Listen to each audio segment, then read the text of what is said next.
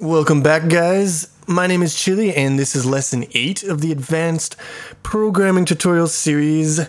Now, the last two lessons actually, were tick lessons, because I split one lesson up into 2 parts. And now we are back on to talk mode. And I'm going to talk a shitload because we're talking about collision today, and collision is serious shit. But before we get down to it, I just want to have a little real talk with you guys. Let me ask you a question. Do you like the tutorials? You like what I'm doing here?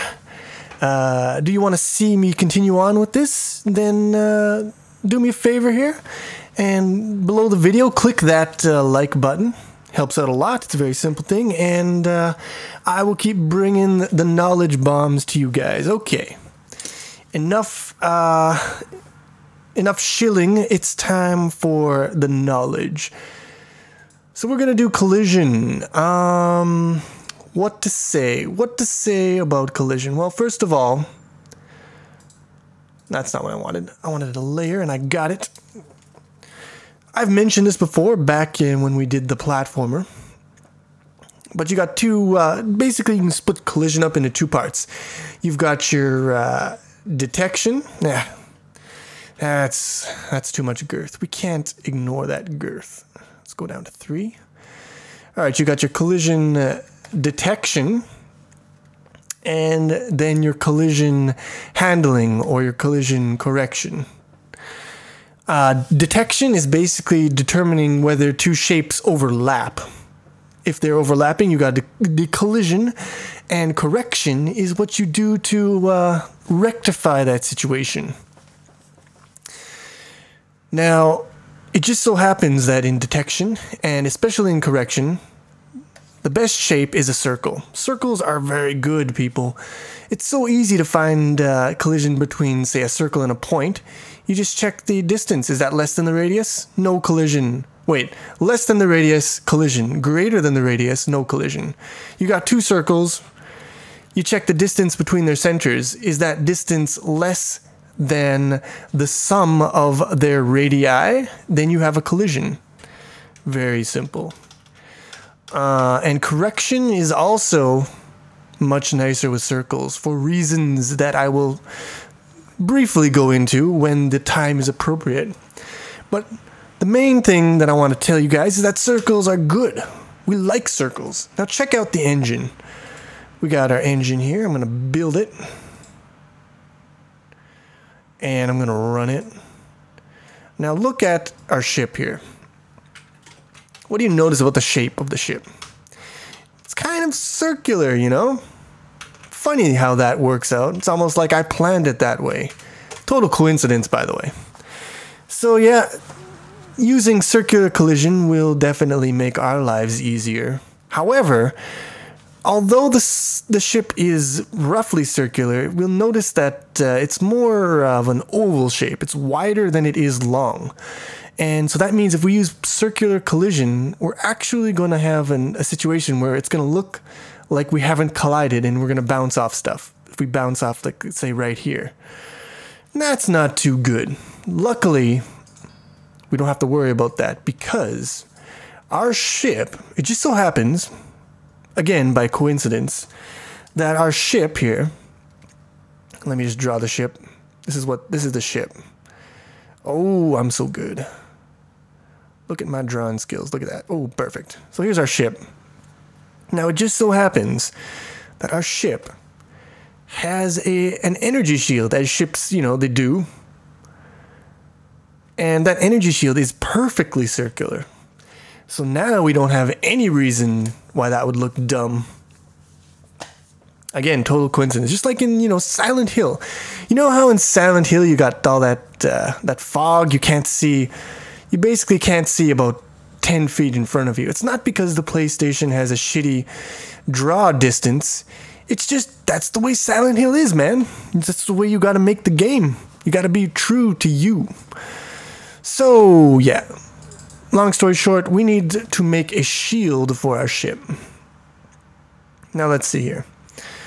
Looking at my my notes.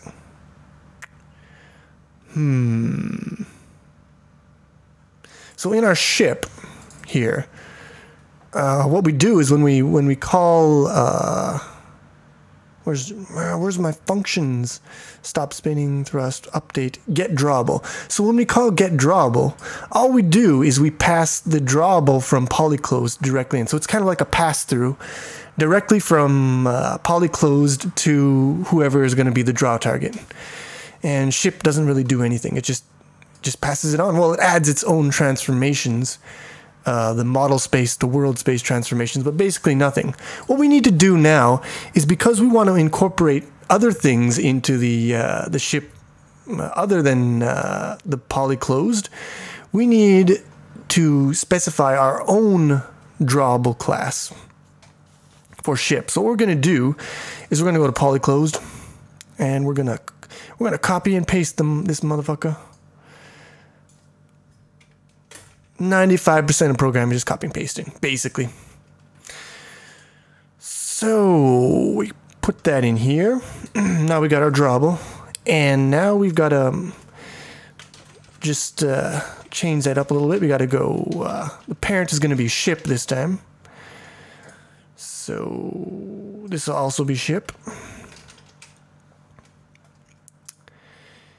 And now rasterize not going to be like this. This is not how we're going to do it.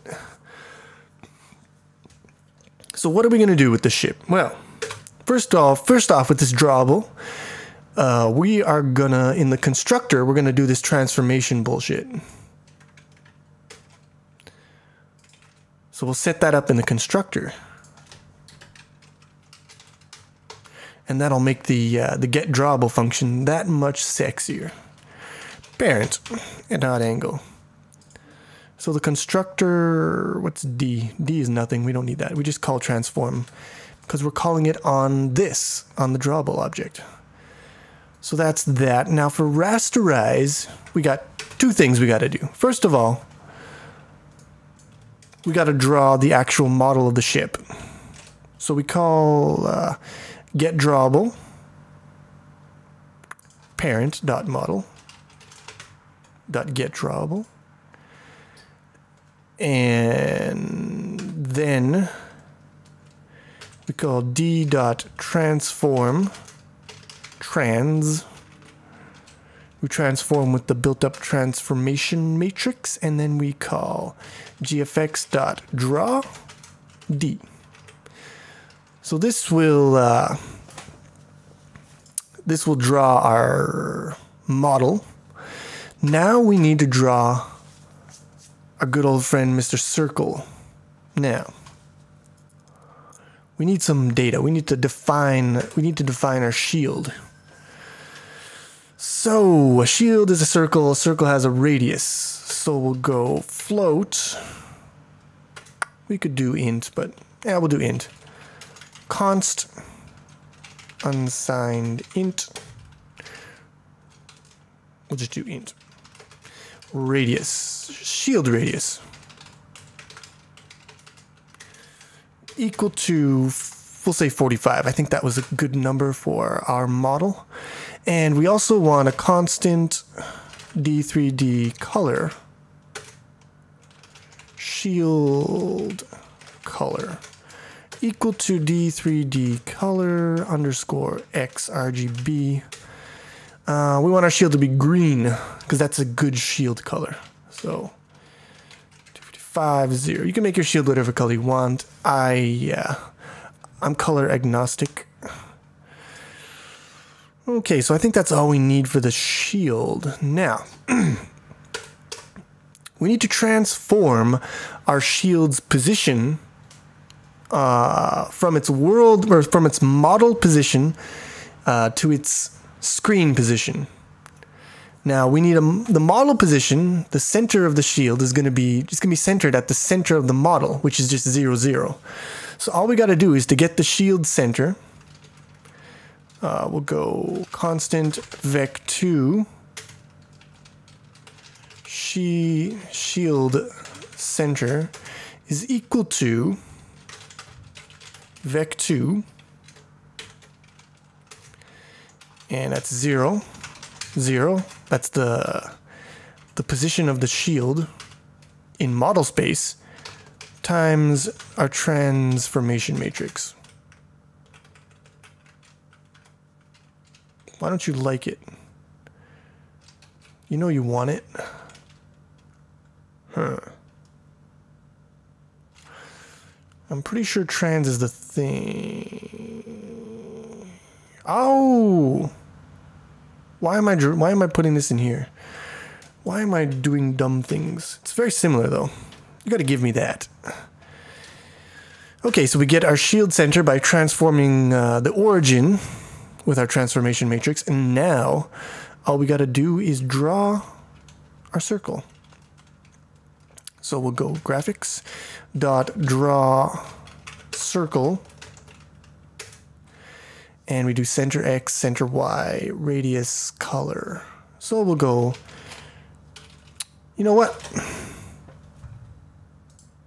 We're gonna add something to our framework here.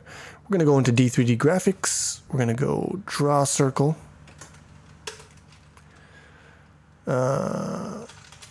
Now here's the thing we can do that I haven't done it for any of the other functions, but I'm gonna do it here.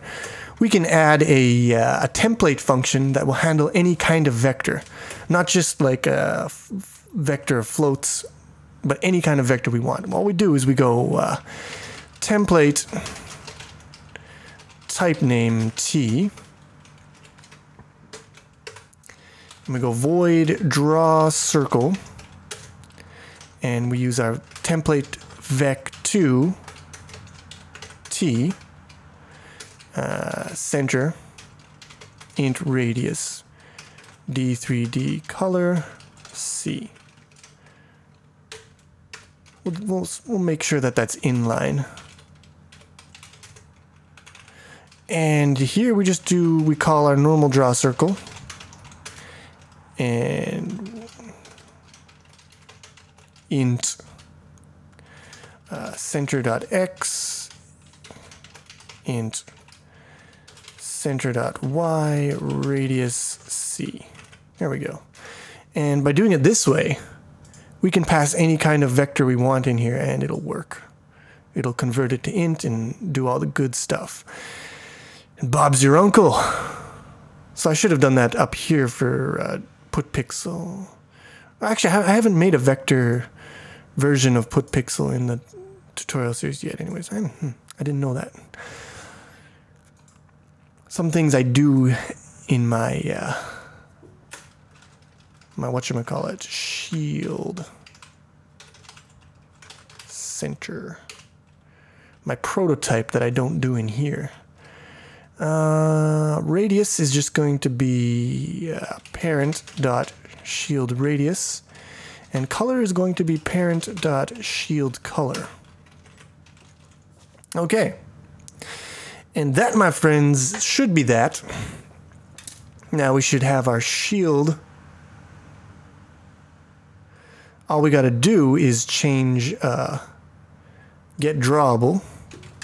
Now we're not going to pass a polyclosed drawable. We're going to pass a ship drawable. So we're going to use just drawable in here. All right, what's the... Oh, wait, this has got to be ship drawable. So we'll just get rid of the specifier there. And we should be good to go. Build it.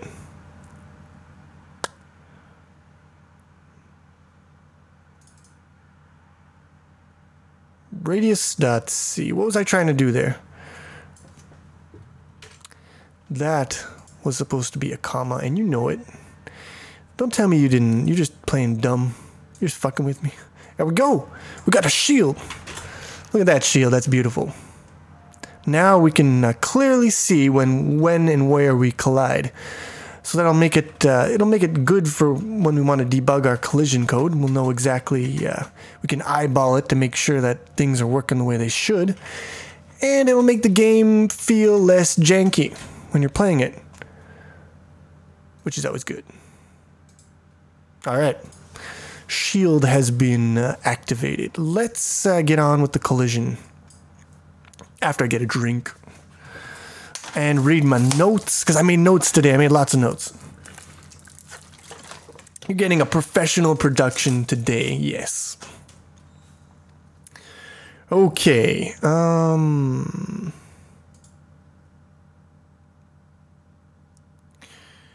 right. It's time for the whiteboard, the dreaded whiteboard of horrible diagramming. Let's get rid of that. Get a new layer in here. So, here's how ideal collision goes, according to me. So you've got some polygon. Oh, I'm gonna do this on different layers. It's gonna be so good. And you've got let's try to make a circle here. All right, that's not too bad. I did it. You got a circle. Now you want to check for collision between your polygon and your circle. It's gonna collide and stuff. Shit's gonna happen. Shit's gonna pop off. Now, how do you do that? Well, you're updating your game. You update. You do your step, and then you do your collision check, and now you step, and you're now colliding with the object. And in your collision check, how do you check for collision between the circle and this polygon? Well, you break the polygon down into its constituent line segments, and you test to see whether the circle is colliding with any of these line segments. So you test circle to line segment for each line segment in polygon. Now, let me just move this in a little more. Sure. I fucked it up. Undo. I can still salvage this. This is okay, people. All right. So you're gonna test this circle to see whether it's colliding with any of these lines. To do that, you're gonna do a mathematical operation to get the points of intersection between the circle and this line. So you're going to test this circle against this line segment. You're going to find that there are no intersections against this one, this one, this one, this one. And then you come to this line segment. You find the points of intersection. You find that there are 2 points of intersection. And therefore, you conclude that you must be colliding with this line segment. So what do? Well, in the ideal situation, in what I would call an ideal collision detection, let's say you're coming at the... I'm going to need another layer, aren't I? Today I'm making layers. This is a good sign, because I always forget them, and then later I'm like, fuck, why didn't I make a layer? So you've got a circle. It's coming in on a trajectory like this. There. Let's go from the center. All right. And after one time step, you find that it is colliding with this polygon. It's colliding with this line segment specifically. What you do is, first thing you do is you want to find... Stop that. You basically want to rewind time to the point where the circle is just touching, the point of incidence. And you can solve that. You can constrain this circle's motion to this line's trajectory and solve for time when there's only one point of contact. Or solve for the time when the circle is tangent. And then you rewind time to that point, and then you handle the collision, which is to say, let's get my my layers set up again. Which is to say, you modify the velocity so that it bounces off here. And this is just simple reflection, right? So this being the plane of collision here, this angle here is going to be the same as this angle here. And you reflect the velocity based on the surface that you collide with. Then, let's go back here. Because you rewinded time from here to here, you still have some extra time, and so you then play that forward and you end up here. And that is, that's your ideal collision. You detect your collision, you rewind, then you rebound, and then you play time back again. That only the amount that you rewound. And you have to do this iteratively, because imagine that you have another, ooh, better change my layer. Imagine you have another polygon here.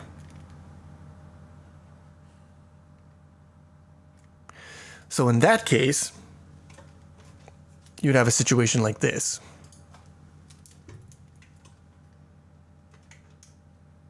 Oh, stop it.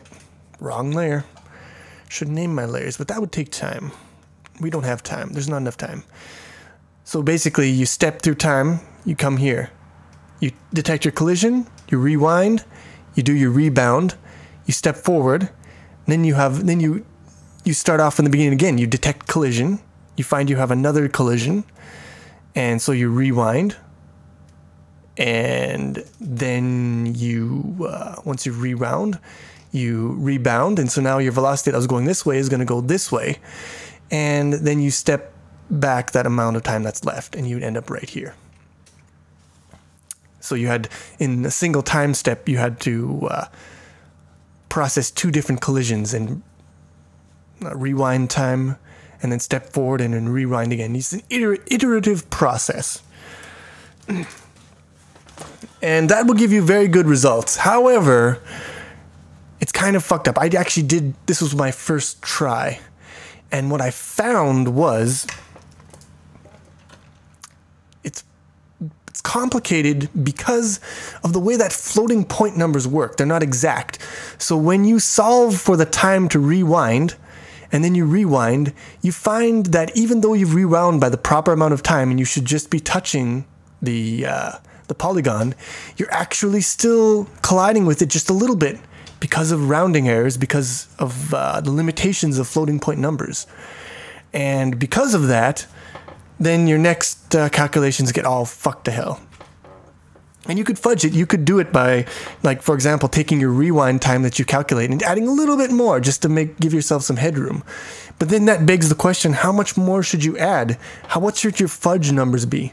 And I did that, and it worked, but I don't like it. It's a messy situation. So that's not what we're going to do. We are not going to do the perfect, the ideal situation for collision. So then what are we going to do? Something very much simpler. Basic premise is the same. You step in. First you select your correct layer, because you don't want to fuck up your drawing. Then you step in, you detect your collision, and once you've detected your collision, you don't rewind, you leave it the way it is, and you just handle your rebound, you alter your velocity, and then you say, I'm done. That's it. And then the next step, you just let the thing run away like this. So what happens? You just leave it stuck in balls deep into that polygon, and you just say, hey, next frame it's gonna leave, so it's fine. It's fine. It's fine. And that works pretty good. You have to do little things, but this works fine. It's not 100% accurate simulation, but for the purposes of a game, it's fine. So that's what we're gonna do. No rewinding bullshit, no iteration. Just you detect your collision and you alter your velocity, and that's it. You let the next frame step take you out of the polygon. All right. So again, detection. Oh, why? Here we go.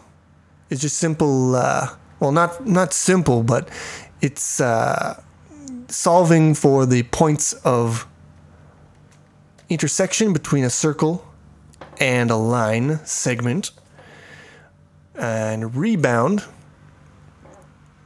is basically just doing this reflection thing. Reflecting in the plane of the surface off which we are rebounding. Now this is the reason why circles, let me just talk about this a little bit. This is the reason why circles are very sexy for collision, because imagine you're colliding. Let's give you a general, fuck that. I want white. Get my white. I'm gonna get my white on. There we go. You got two objects colliding. You've got one here. And let's make a new layer. I think that's the one. And you got one here. And this object is moving in this direction. Now when it hits here, what do you think is going to happen? Let's say it's moving like this, and it hits here. You think it's going to move, like, hit here and just go like this? No, not even close. What happens is it's going to hit here, and this is going to create an impulse, which is kind of like a force integrated over time, on this point of the of this polygon here, this rectangle, and that's going to cause the rectangle to start spinning. So the rectangle's trajectory is going to change. Its linear trajectory is going to change a little bit. It's not going to keep going in this direction. It's going to change a little bit, and it's going to start spinning. So some of the energy from the collision is going to go into the spin, and some is going to go into its linear motion. And there are equations that you can do to solve that bullshit, and it's fine. I've done it before.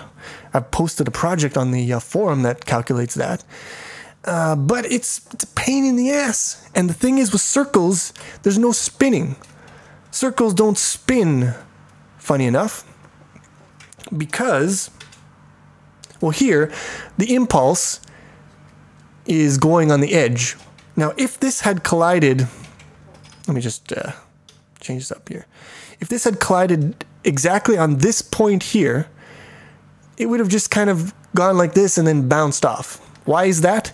Because the collision, the impulse, would have gone to the center of gravity of the object, and because of that, it's going to be just a linear collision. But because it went off the center of gravity, it's going to cause it to start spinning. Now, funny thing is, with circles, no matter where you contact that circle, it's always going to be fucking son of a bitch. Let's make another fucking thing here, man. Son of a bitch. Okay. What was I saying? With circles, no matter where you contact that motherfucker, it's always going to go through the center of gravity. Because the way a circle is, all points of contact, any point that you contact that fucker on, the tangent plane, you take the tangent and then you take this one that goes through the tangent, and it's always going to go through the center of gravity.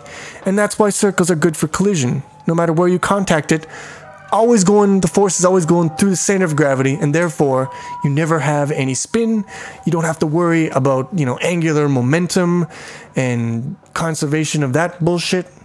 It's very simple. You just reflect the angle of velocity and you're done. So that's why circles are awesome.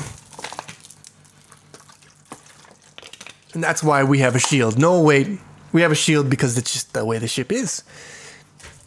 It's not because we don't want to calculate dumb bullshit. We're not being lazy. It's just the way the game is. Okay. So, yes. What else we got here? Rebound. Okay. So here's where the good stuff comes in. So now calculating that rebound angle, right? Calculating our velocity after collision, basically.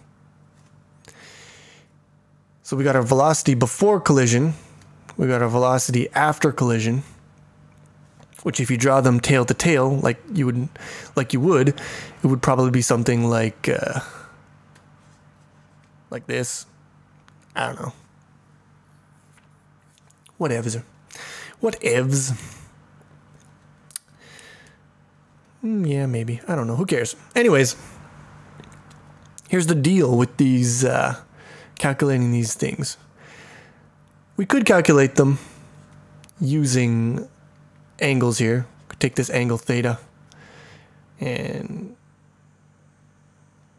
this angle, which is also theta, and do a bunch of dumb trigonometric bullshit and figure out, you know, this final vector given this vector and given this surface here, this plane.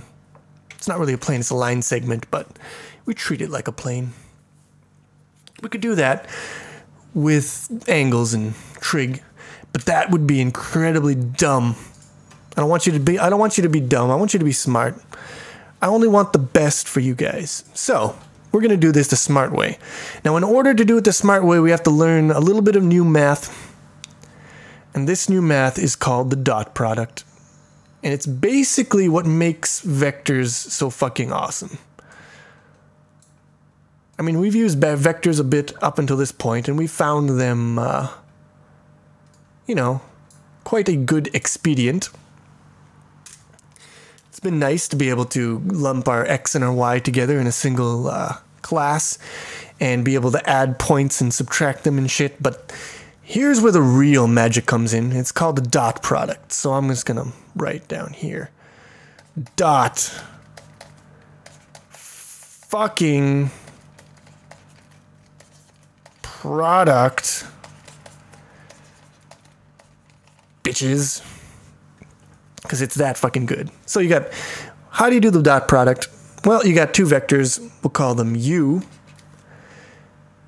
and v. And you want to calculate u times v. What is that? Well, u dot v is simply ux times vx plus uy times vy. And that's it. You multiply their x's, you multiply their y's, you add up the result. The result, as you'll notice, is a scalar. This is a scalar. You dot product two vectors, you get a scalar, just a simple number. Now, what does that mean? I mean, that doesn't mean anything to you. You're like, okay, so you multiply the x's and the y's, you add them together, what the fuck? I don't care. Well, there's another way of calculating the dot product, and that is, dot product is the length of u times the length of v times cos theta. And what is that? Well, let's say this is your x and y axis. I'm going to put y down here. You got your two vectors, u. Oh, that's not a good example. You got your u, and you got your v. And the angle between them is theta. I think that's the angle u to v. It could be v to u. I don't know. Anyways, fuck it. U, v, theta. Doesn't matter. What matters is that this thing here is the same as this. And this thing here is doing a calculation that involves cosine and angles. But we can do that same calculation by simply multiplying shit together. And that is going to make our operations a lot cleaner. Now the question still stands, why would I fucking want to use this? The product of their lengths times the cosine of the angle that's between them. How would that help me? And I'm going to give you one very good reason why that's going to help you. Let's say you've got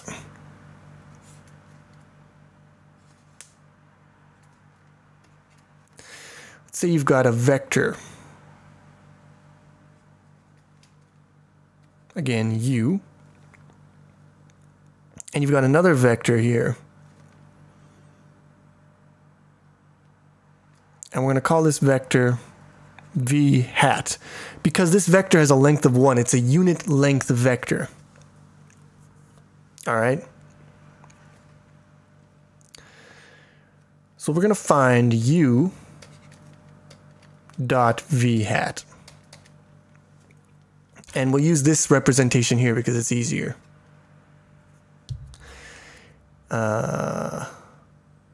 So u, the length of u is just going to be, again, the length of u.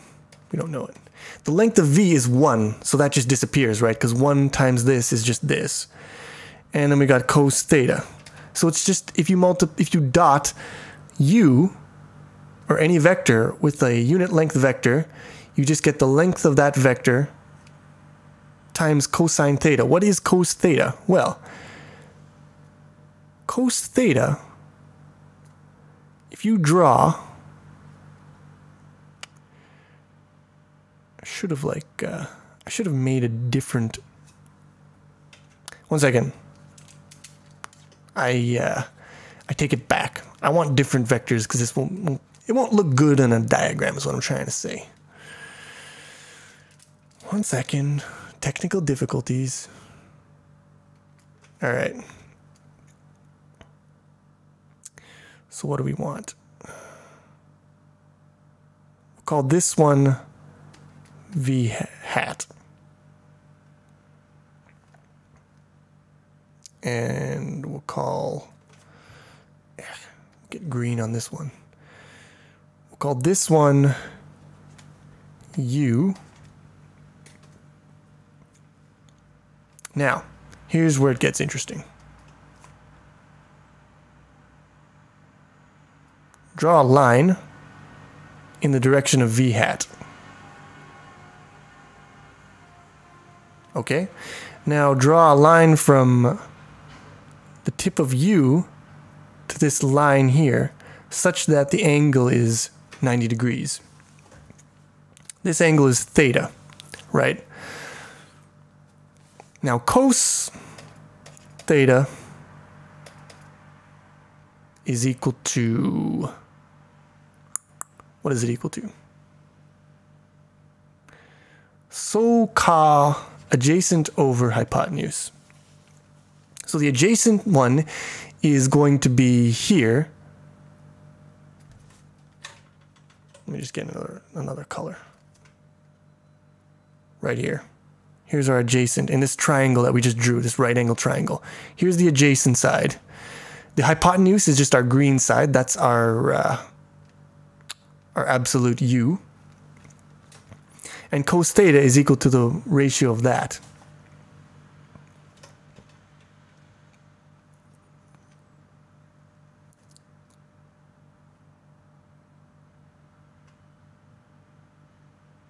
So we can replace cos theta here with adjacent, which is this thing here. We'll just call it adjacent A, divided by hypotenuse, which is just, again, this. And that means we can cancel these out.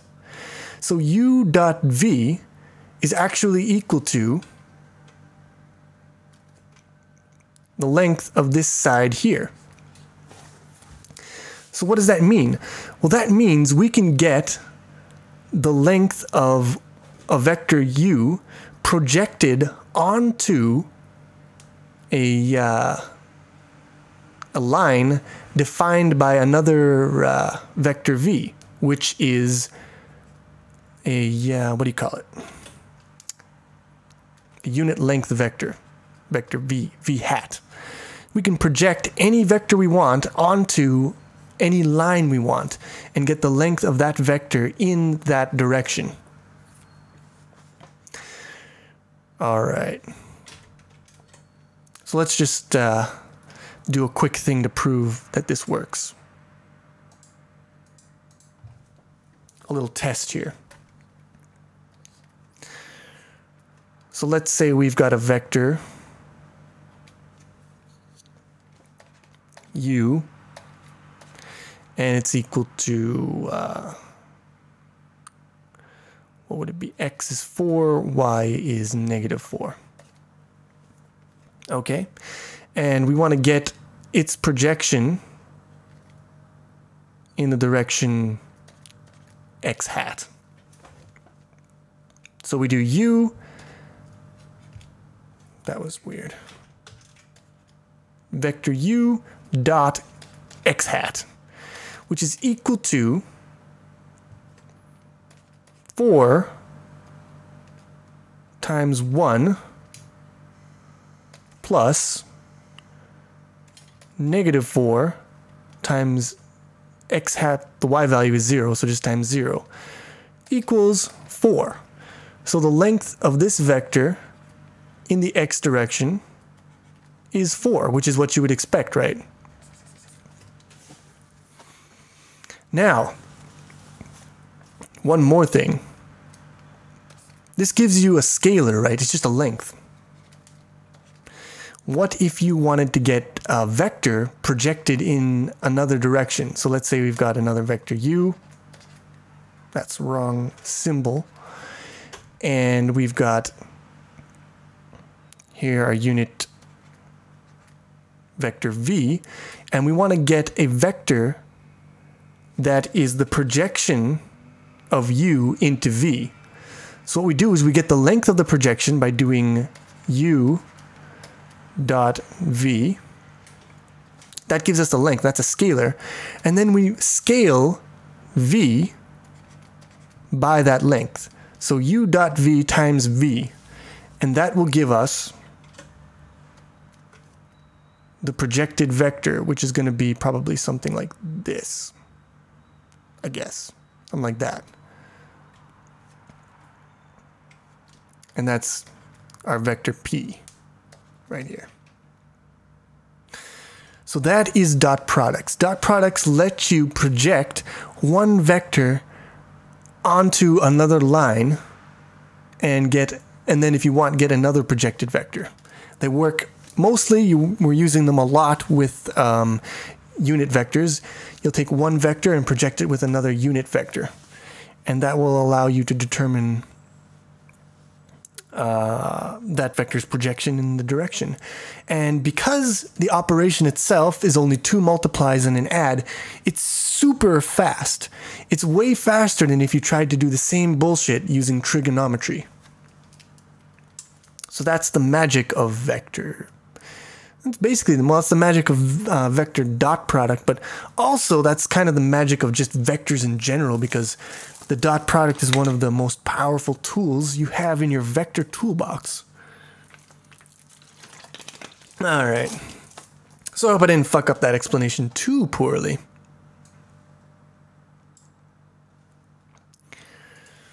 Now, how do we apply this to the problem of doing our collision correction?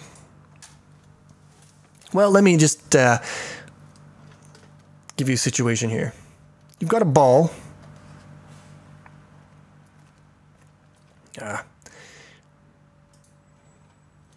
Layer 2 is the ball. Remember, layer 2 is the ball, because I may forget. Just remind me, okay? Okay, you got a ball. It's moving towards your wall. Now, this rectangle is aligned to our axes, so it's perfectly square to the axes. So the normal, the surface normal, which is the vector that points away from the surface, is just going to be it's a unit length vector that points away from the surface. That's called the normal. It's just going to be 1, 0. Basically your x hat, right? And our circle is going to move, oh, it's going to look dumb, bam, into here. And what's going to happen? What do you think is going to happen? How is it going to move after it hits here?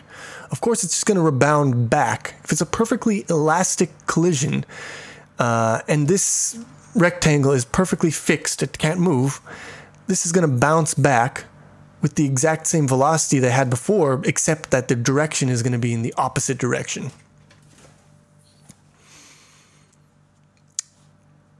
So basically,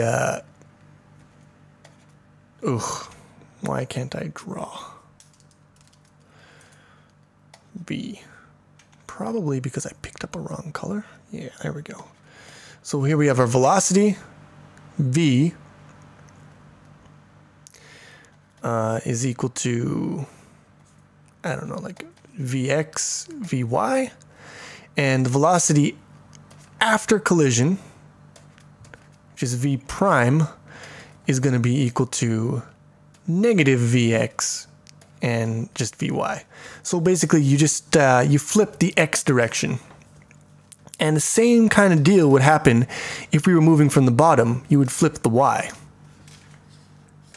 So for collisions that happen perfectly aligned to our chosen axes of X and Y, that's fine. But now, let's try something different here. Let's try... I'm going to get rid of this layer too. Fuck all your layers. Get a couple more here. Let's try rebounding off of here. Now you aren't sitting so pretty, are you? Because now, if you bounce off here, you're going to go away from here. Even if you hit the thing directly head on, I wonder, would that negate? Yeah, it would. I guess if you hit this thing perfectly head on, all you'd have to do, right, is just V is equal to Vx, Vy, and then V prime would be equal to negative Vx, negative Vy. So that actually holds true for my other case. In my case here, I was being dumb. In my case here, V was actually equal to Vx and 0 because we had no velocity in the y direction. And then V primed was going to be equal to negative Vx, and again, negative of 0 is just 0.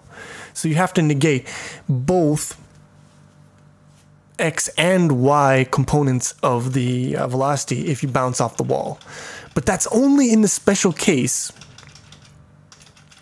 that your collision is completely perpendicular to the surface here. If your collision happens at some other angle of incidence, you can't use that anymore. That's no good.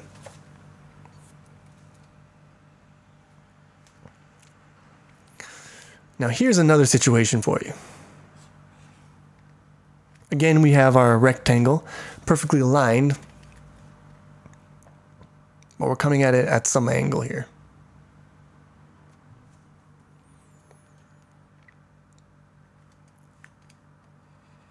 And we're going to leave at another angle. Now, what do we know about these two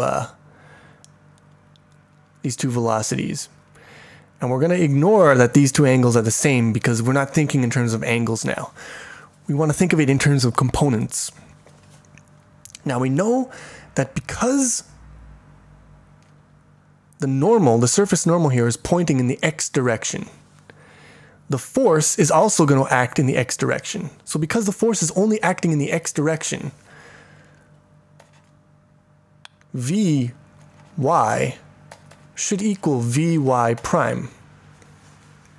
And if you look at it, you see that, yeah, this is Vy, this is Vy prime. They look about the same.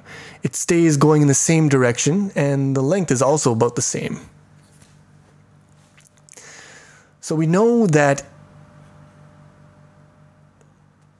for this normal, surface normal going in the x direction, y is going to be unaffected. And Vx is just going to be the opposite of Vx primed. So because our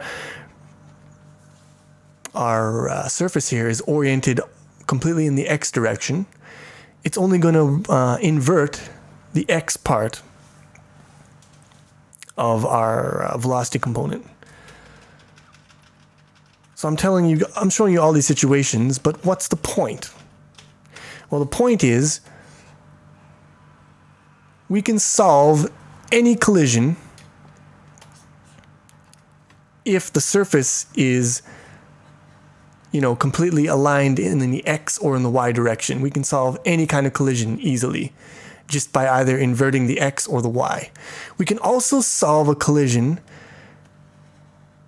for a surface with any sort of orientation if the velocity incidence is completely perpendicular.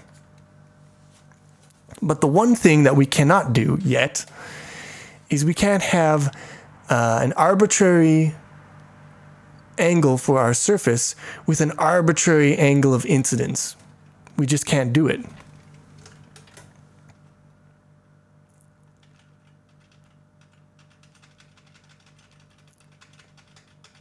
So here's the thing.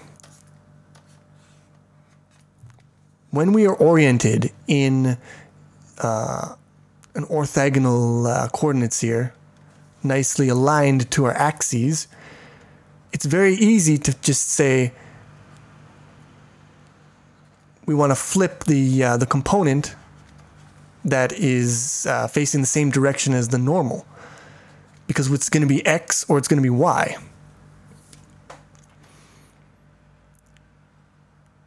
But we can't flip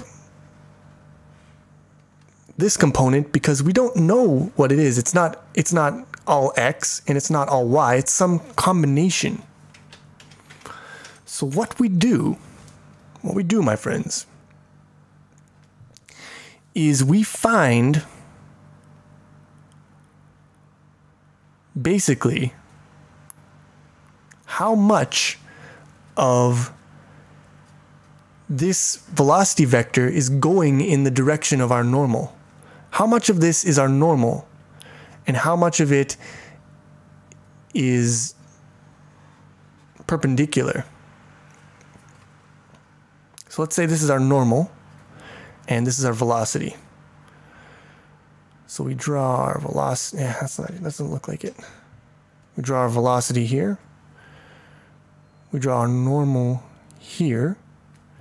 Here's the line of the normal. And if we dot product n hat with v, v dot n hat, we get this length here. And this is the projection.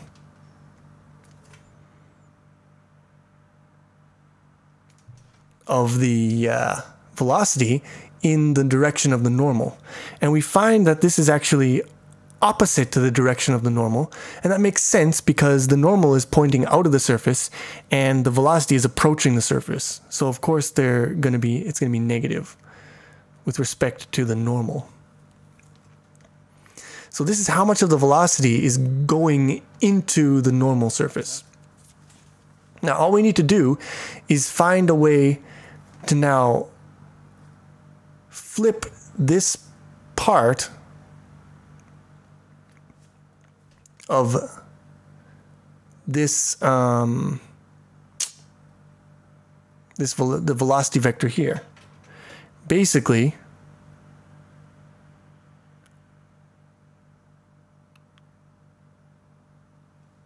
how are we going to do that? This velocity vector is made up of two parts. The component that is going towards the normal and the component that is parallel to the normal. And if we flip it,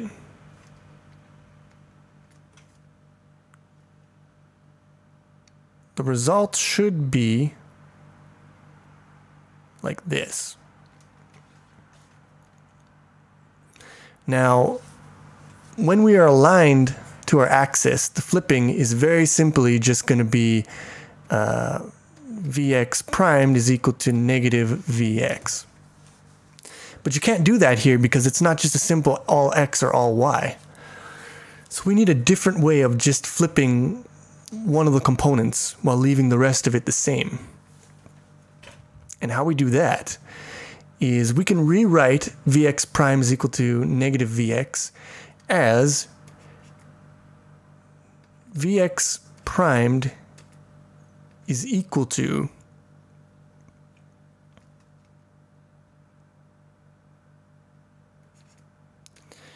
Vx minus 2Vx. If you subtract the double of something from a number, you're inverting it, right? Because Vx minus Vx is equal to 0. And then 0 minus Vx again is equal to negative Vx. So you subtract something, the double of something, it's the same as inverting that. So what we do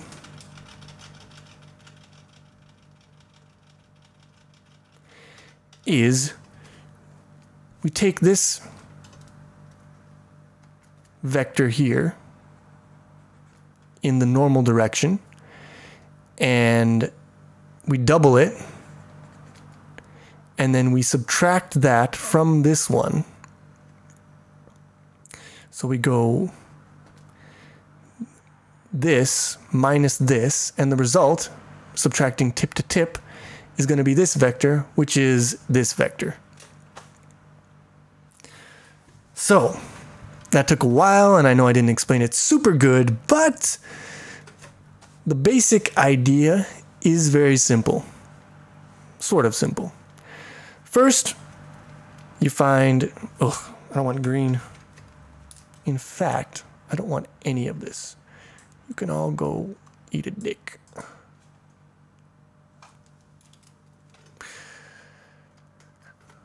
All right, so you got your thing that you're colliding with. You got your circle here. You got your velocity prime. You've got your normal and hat v prime. First thing you want to do is you want to find out how much of v is going in this direction. Just this this length, the projection of v into n. So you do v dot n. That gives you this length. Now what you want to do is you want to turn that into a vector. So you multiply that by n hat, and that turns it into a vector. It's not just a length anymore, it's a vector. Now, you want to double this. So you multiply it by 2. And that will give us this vector. And then you want to subtract this value from our original v. So v minus 2 times the dot product of vn times n hat. And that will give us our final result. Let's get green for this one. Subtracting this from this will get us this, which is this, which is our reflected vector in this surface. So the final equation, v minus 2 v dot n hat times n hat. V primed is equal to. There you go. That is our reflection, our rebound calculation. Again, assuming perfectly elastic collisions, no friction, etc., etc. That's the basic thing there. Okay. Oh, well, I'm hitting the 1 hour mark right now, exactly now. So might be able to get this one done in 2 hours. But quite frankly, I am not optimistic. So if you're really keen on splitting this up, this might be the time. I'm not sure I'm going to split up for the upload. Haven't decided that yet. We'll have to see. Okay. Whew. I hope that made some sort of sense. Because that explanation took it out of me, man. I'm tired. I'm so tired. But we're going to move on. So we need to do collision. Now in the collision, the ship is going to interact with the polyclosed object, because the polyclosed contains all the line segments that are going to make up our good stuff, our things that we're going to test against for collision. So, first thing is first. I don't want polyclosed. We can create a function in here, and we can call it, I don't know, void handle collision. And we could do something like ship and ship and do bullshit in here. But I don't want to limit our collision just to between the ship and the polyclosed. I want any kind of circle to be able to use this algorithm. We might have other circles later on, enemies that might not be ships or bullets or whatever. So we're going to create an interface that any kind of collidable circle can inherit from. So we're going to go project, add new item. And we're going to do collidable. Collidable. Fuck, I don't know how to spell collidable. I don't even know if that's a real word. Collidable. I'm going to use the able. Collidable circle. There we go. All right. And again, just the normal stuff. Pragma once. Prag me once, shame on you. What are we going to need for this? I don't think we need any kind of things. We just need a circle. So we need class collidable circle. All right, what do we want? So for our public interface, we want a bunch of virtual functions. Virtual. I don't know yet. I'm gonna leave it open. I'll add shit as it's necessary. For now, we'll just make a class collidable circle. And the more I think about it, the more I don't think I spelled that right.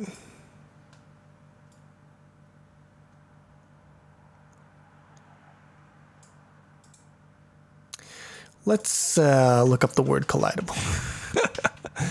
This is spelling with chili. Collidable. Collidable. Yeah, I got it right the first time. Good for me. I'm spelling at a grade 7 level right here.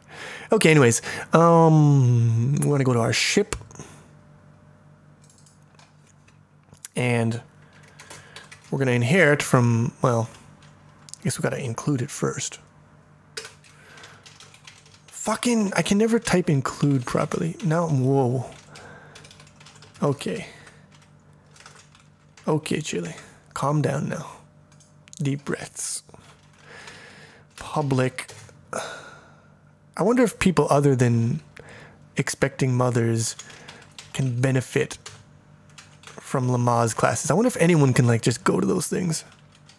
Collidable circle.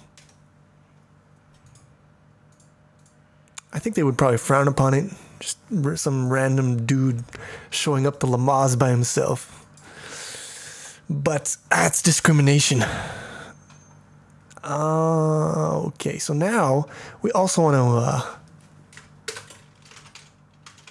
include collidable circle in here. And then we can specify that handle collision requires a collidable circle, which will not be constant for reasons. Okay. Now, so the first thing, if what we know about collision is true, the first step is detecting the collision. So what we need to do is we need to calculate the points of intersection, right? Wrong. Totally wrong. Not the first thing you do. First thing you do is you do aligned axis bounding box tests. And you might be asking yourself, or you might be asking the screen, Chili, what the fuck are you talking about? Are you smoking your own saliva again? No. Here's the thing.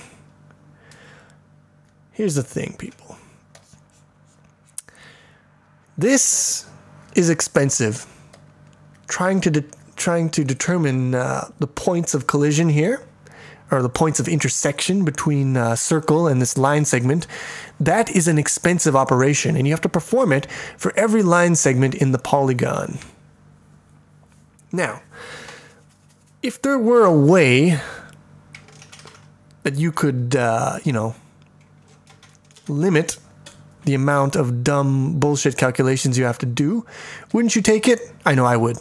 So what you do is you generate an aligned axis bounding box, which is it's a rectangle that just sufficiently contains the object in question and whose edges are aligned to the axes that we have in our system.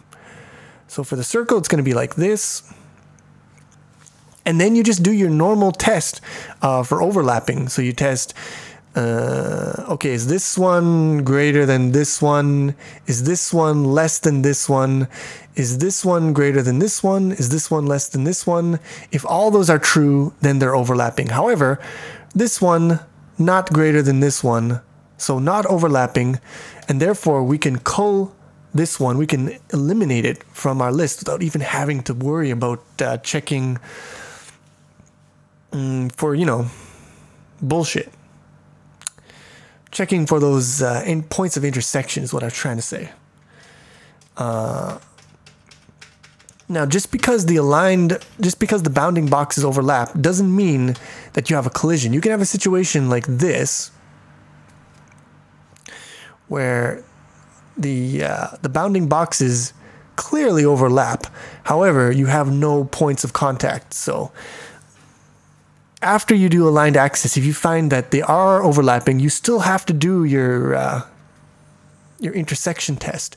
It just, by doing the aligned axis, you can eliminate a bunch, actually most of the geometry from the more rigorous tests that require more CPU intensive operations. Look at me using my words. Water. Ah, so good. Okay. So how we're going to swing this is like a dead cat. No.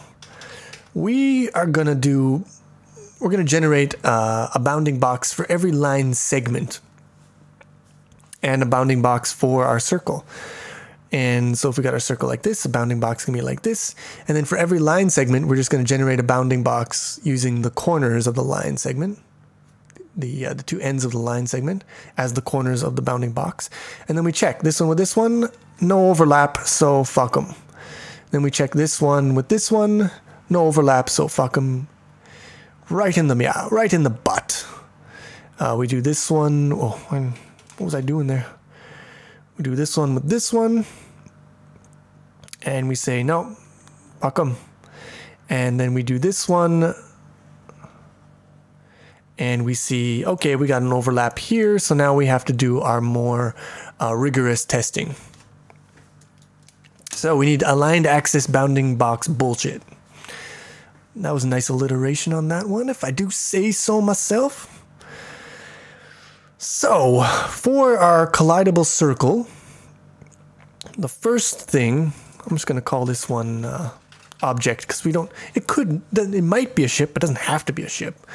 We'll go to collidable circle here. First thing is going to be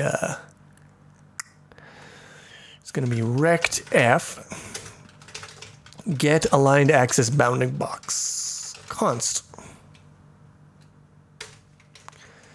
And that's going to be a big old virtual. And we're going to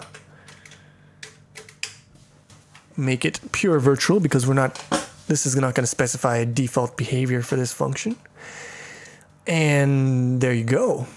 First things first. Now's the part where I would generally start consulting my prototype code here because I don't want to fuck it up.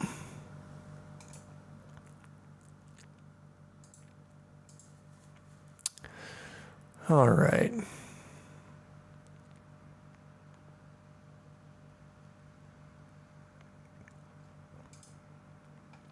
So what we're going to do is we're going to iterate through all of the vertices, and we're going to use that iteration to work through every line segment. So let's start that off here. So we want to do a for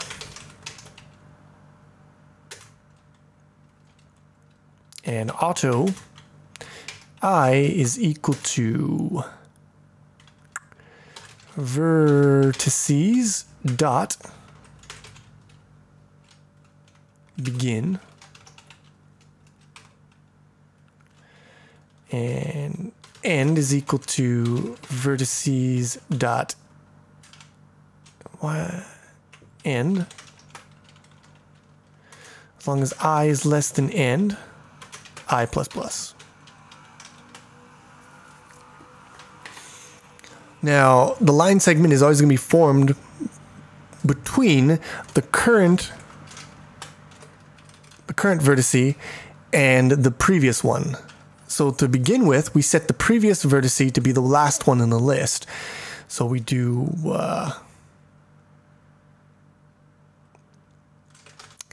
vec2 previous equals vertices dot back.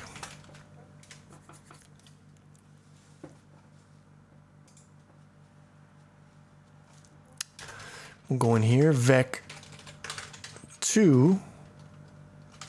current is equal to I. We do that so we don't have to dereference I every time we access the current vertice, because it's just a little bit of a optimization. The compiler might do that for us as well, but I see no harm in doing it ourselves. We copy this temporarily into our own vec2. Okay.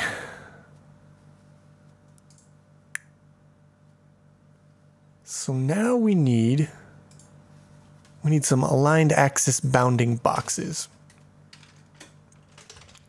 So we call rectF. We create a rectF. Object AABB is equal to object dot get AABB. Now we're going to create, in our loop, we're going to create our aligned axis bounding box for each line segment. So we do rectF line AABB is equal to, now here's where things get interesting. My IntelliSense does not want to give me information on rectF's constructor, which is pissing me off a little bit, but I think we can persevere. Maybe if I do that. Nope, it's just not going to do it. It's saying, Chili, fuck you. Go fuck yourself. Unless I know, because rectF would be underlined if it didn't know about it. All right, let's look it up then. We'll get old school on this motherfucker. All right, so we do not have a constructor. No, we don't have a constructor from 2 points. So let's make one. Gosh darn it. inline rect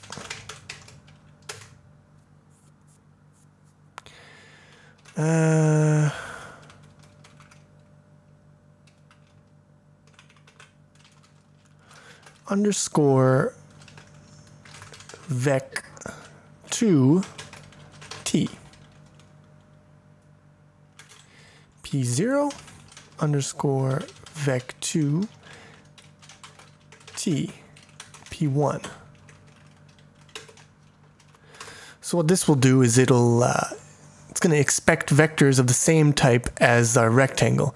If it gets vectors of a different type, it'll use vec2's conversion operator to convert them automatically for us. So that'll be nice. Now we can't just say, you know, top is equal to p0 dot y and left is equal to p0 dot x, because we don't know the orientation of p0 and p1, right? They could have, p0 could be the top one or it could be the bottom. So what we got to do is we got to do something like this. Bottom is equal to, we could use max or we could use an if statement. We'll use an if statement. We'll use max or we'll use an if statement. And I'll just use max. We'll simple it up. So top is equal to max of p0 dot y and no. Minimum up is lower, dummy. p0 dot y and p1 dot y. Bottom is equal to minimum of same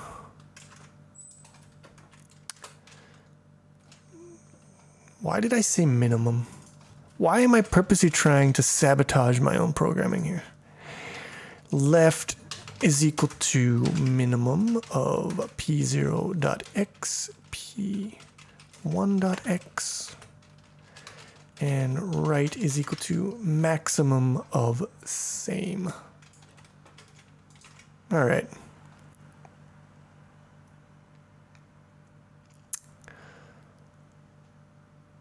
I could have done this a little differently, actually.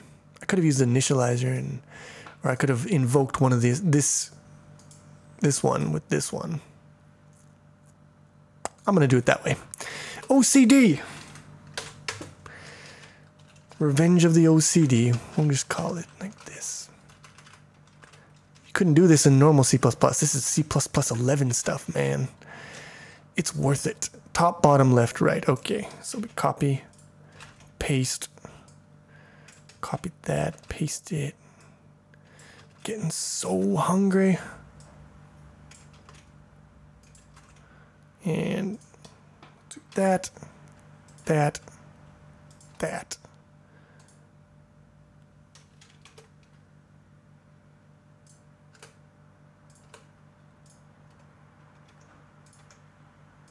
How's that?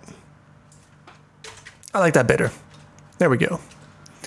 So now we got our rectangle constructor all set up. Let's go back.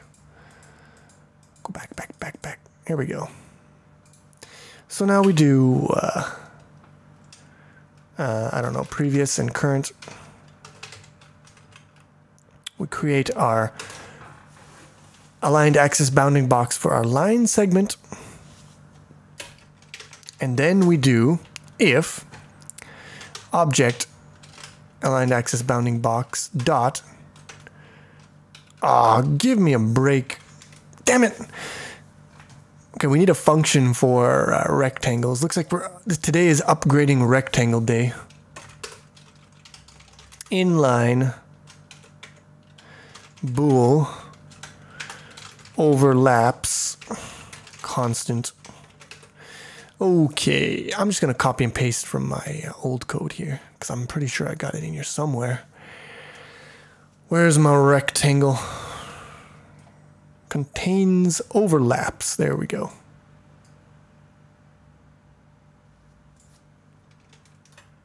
Control C.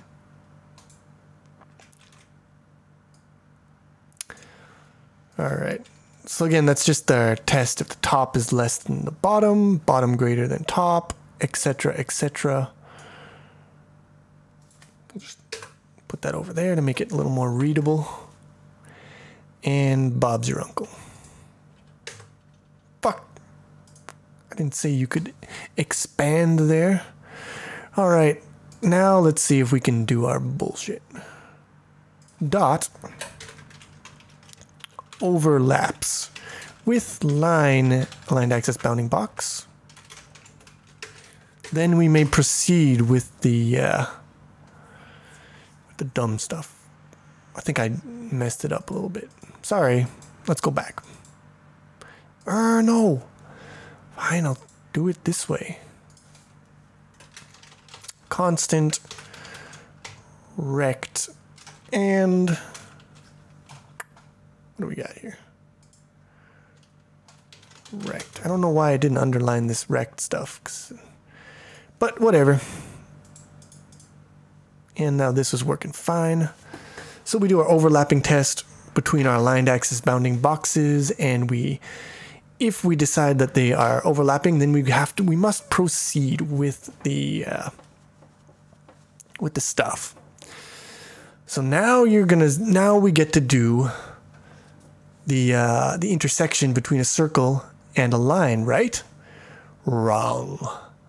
Because there's one more test we can do, which will eliminate, again, some things, improving performance, and also, you know, prevent bad stuff from happening. But basically, we've got a circle here, and let's say it's already overlapping for reasons. Now, if its velocity is leaving and it's overlapping, and then we do the reflection, it's going to be going this way again, which is going to make it go deeper, like here. And then it's going to try to rebound and go this way, and it's going to go out a little bit. It's going to go in, out, in, out. And basically the idea is it's going to get stuck in the wall. So what we want to do is we want to say we only want to rebound if we are approaching the wall. If we're leaving the wall, just let us go. Just let us free. Don't do any collision stuff. He's already leaving. Get him the fuck out of there. So how do we determine whether or not we are approaching the wall? Very simple again. We just do our dot product. We dot the velocity of the circle with the normal of the wall, and if the dot product is negative, that means that they're going in opposite directions, and that's good. But if the dot product is positive, that means they're going in the same direction. Bad. It's the bad touch. We got to leave. No more collision. This conversation is over. So we need to do a dot product-y thing. Let's look at my good old thingamajig. Where's the triangle vector entity? Process collision. Let's go there. Let's do that. Go to definition. Here it is. Okay. So the first thing we do in here, we get the current vertice. And we get the line bounding box if it overlaps. So now we need to get the normal and we need to get the velocity. So getting the velocity is fine. I'm gonna const this up because I love my consts. And I'm super hungry. Might have to pause the video and get some eats. Brain is starting. Anyways, we need to be able to get the velocity of our collidable circle. So we go to collidable circle. We add another virtual vec2 get velocity. Let's go call it get vel. Again, constant equal to 0. And so we go vec2, make it constant. Object velocity equals object dot get velocity.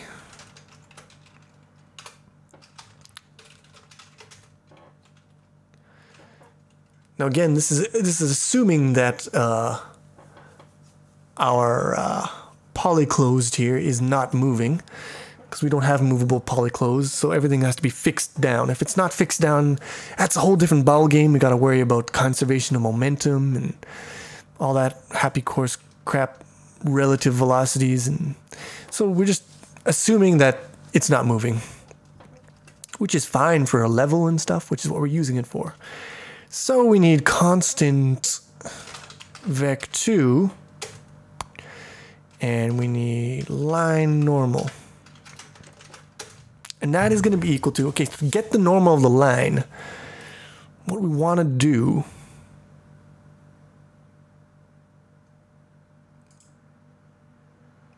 where's my drawing board? My name is Simon and I like to do drawings. Alright, so we got our line segment here. It's got 2 points. We'll call them last and cur. They're vectors. So to get a vector that's in this direction, you do cur minus last. That'll get you this vector here. We'll call it line. We'll call it seg for segment. Okay, now to get the normal, you want to rotate segment. What is this? This is clockwise. You want to rotate segment clockwise by 90 degrees. And rotating by 90 degrees is very fast for vectors. Just want to let you know that. And that will get us our normal, only the length will be wrong. So you want to then normalize this by dividing it by its own length. So to wrap up, you want to do current minus last, which will get you your segment. And then you want to rotate clockwise by 90 degrees, or if you are a civilized person, pi over 2. And then you want to divide that by basically the length of current minus last. So you want to normalize it at the end. I have a function to do that, so we'll just do it that way. Where's my stuff? Where's my code? So line normal is going to be equal to current minus, oh, it's previous, not last, whatever. Current minus previous dot, and we want to rotate it clockwise by 90 degrees. Now my clockwise and my counterclockwise might be fucked up because I might have written them with normal Cartesian coordinates in mind, and then, you know, because the screen flips the y-axis, that might have fucked up my thing. But I don't know, we'll see, we'll see. It'll be a surprise. So we rotate it, and then we want to normalize that to make it length of 1. And that'll give us our line normal. And then I believe we just do the dot product between our normal and our velocity, and we check to see if that is negative, because if it is negative, then that means we're approaching the line and we can continue. So we do if object velocity and dot product. I just overloaded the multiplication operator between vectors for dot product. Line normal is less than 0.0f. And it's not object, it's Ojibwe. There we go. And now we have passed phase 2 of our rigorous screening process. We've established that the aligned axis bounding boxes overlap and that the circle is approaching the line segment. So now we can finally calculate our intersection points. And for that, we will actually create our own function. But before we do that, it's now about 1 hour and 30 minutes in, and I need food. So I am going to go eat. I'm going to stuff my face. I'm going to stuff the food into my food hole. And when I'm done that, maybe I'll be back. We'll see. So I'm back, and it's time for us to do the maths. So let's do some intersection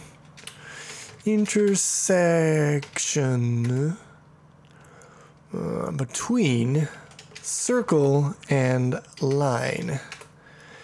And that'll take us to Wolfram here. And we get some interesting factoids. So this expression here will give us the x and the y's. Actually, we got plus and minus here, so that's 2 x's and 2 y's, defining 2 points of intersection. We get some defined variables here that go into these expressions, and definition of a function here, the sine function, discriminant, and discriminant can tell us information about what kind of intersection we have, whether we have no intersection, exactly 1 point of intersection, tangent, 2 points, etc. Now it's interesting to note about, or I shouldn't say interesting, but important to note that these expressions, they assume that the circle is at 0, 0. So in our situation, we're going to have to see the x and the y, x1, y1, x2, y2, are relative, basically relative to the circle, which is at 0, 0. Now our circle is not at 0, 0, so what we're going to have to do is subtract our circle's position from the positions of the 2 points of the line segment. And that'll let us get our intersection using these equations here. Now, I'm not gonna rewrite this whole thing from scratch because I'll probably fuck many things up and it'll be bad. So what we're gonna do is we're gonna go into Chili Math here. And we are going to go into my prototype here. We're going to calculate intersection points. And we're going to go to definition.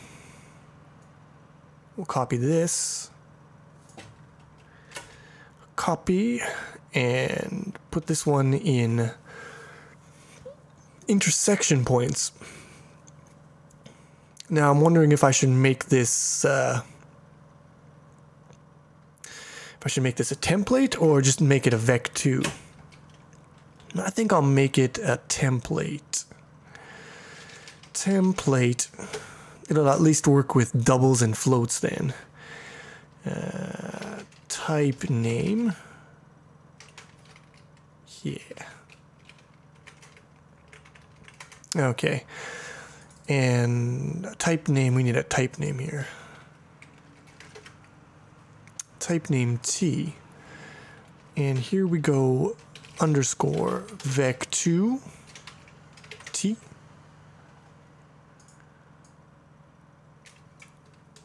Copy that. Q P1 P2.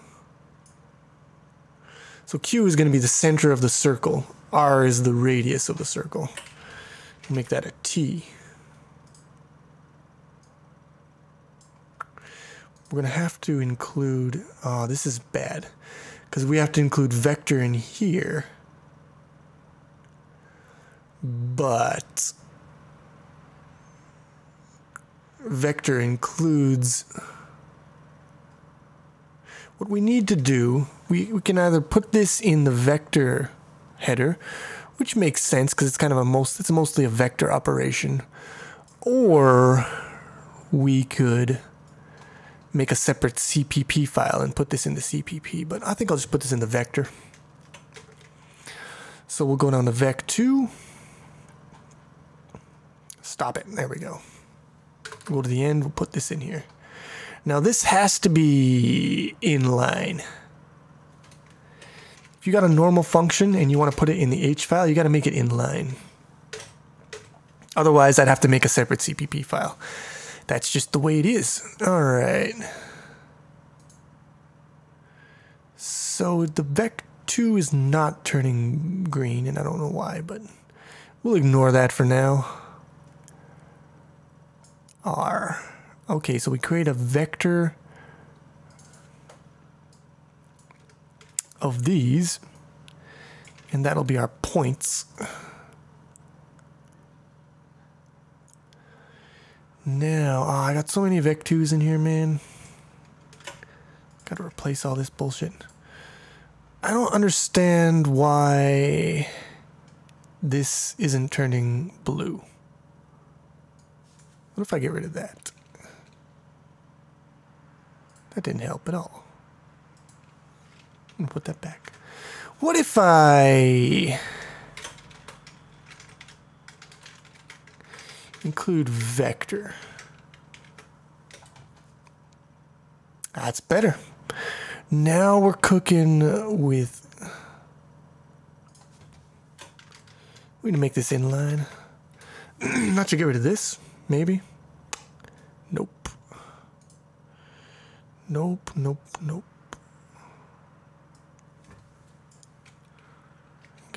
Get rid of that. Okay, that got rid of that. Good. Let's continue, shall we? All right. So D is equal to P2 minus P1.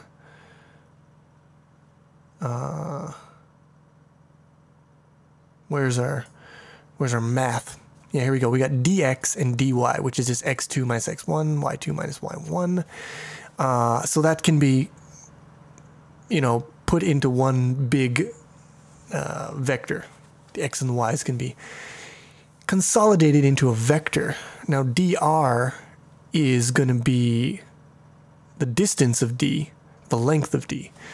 But if we look down here, we don't use dr itself, we use dr squared.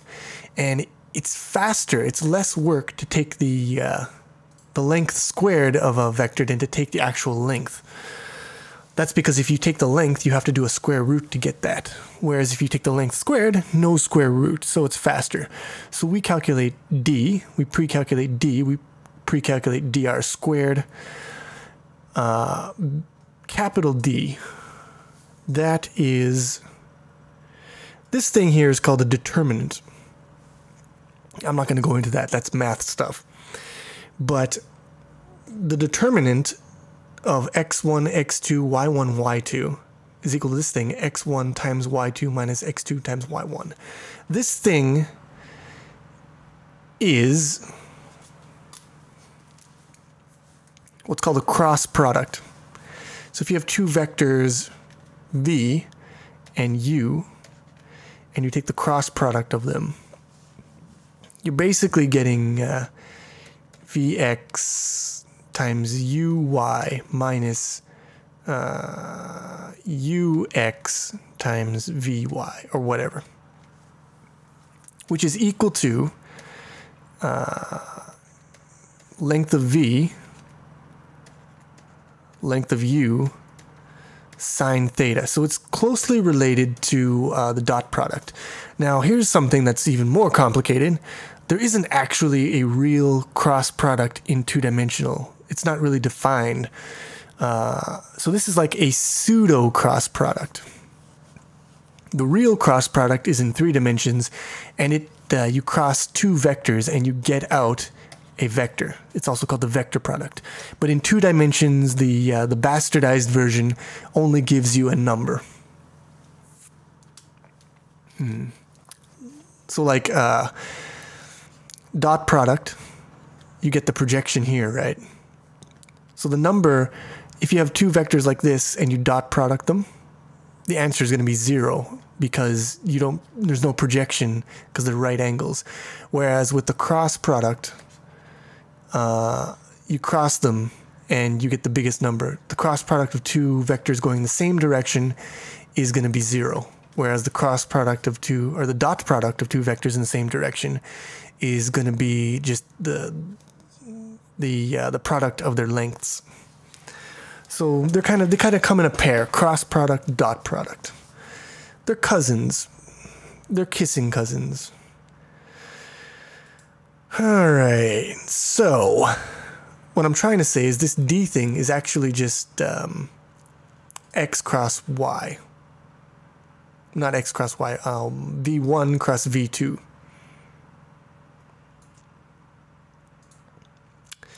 Oh, I didn't want to do that. Oh, I totally didn't want to do that. Now I fucked it up. There we go. Good. Let's get rid of this. All right. So here's what we do. This is the big D. We do P1 minus Q cross P2 minus Q. We have to subtract Q, remember, because our P1 and P2 are relative to the center of the circle. We didn't have to subtract Q up here because we were just going from P1 to P2. It doesn't matter. The circle doesn't matter in that case. In this case, it's very important that we subtract Q from both P1 and P2, bringing these points, their value relative to the circle. Now we come to the discriminant, which is this thing here, this delta, which is r squared times dr squared minus big D squared.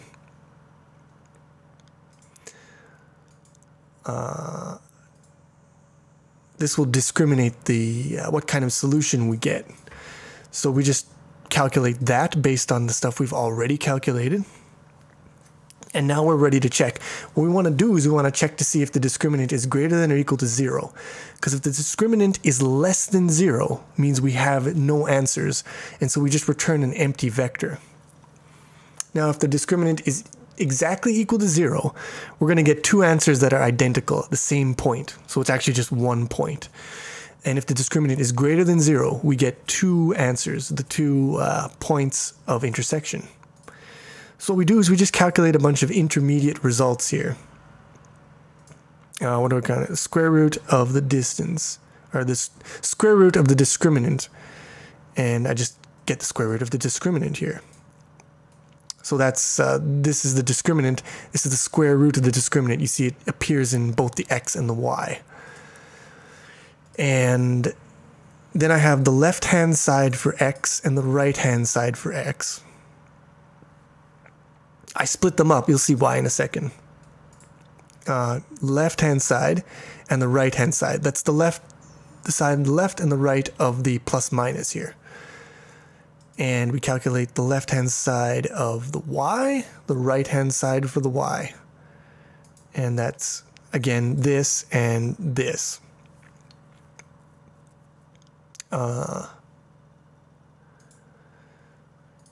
And then I push back our 2 points, which is going to be the left-hand side for the x and the right-hand side for the x, divided by dr2, left-hand side for the y, right-hand side for the y. Oh, and here, okay, so that's interesting. I actually did, I did solve for the case where the discriminant is exactly 0. So in the case that the discriminant is exactly 0, we only push one answer onto the vector. But if the discriminant is greater than 0, we push the second answer, which is going to be left-hand side minus right-hand side, and left-hand side minus. So you see, this is the plus, this is the minus. That's why we split it up. We can do the plus and the minus, get the 2 answers without recalculating these intermediates. And very important, because I fucked this up when I was doing it myself, and it cost me lots of time debugging. Here we subtract q, right? to get our positions relative to the center of the circle.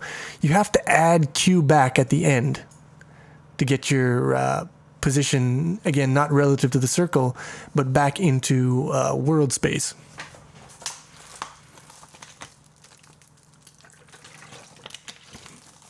And then we just return the points. Now I'm going to change this. I'm going to make this so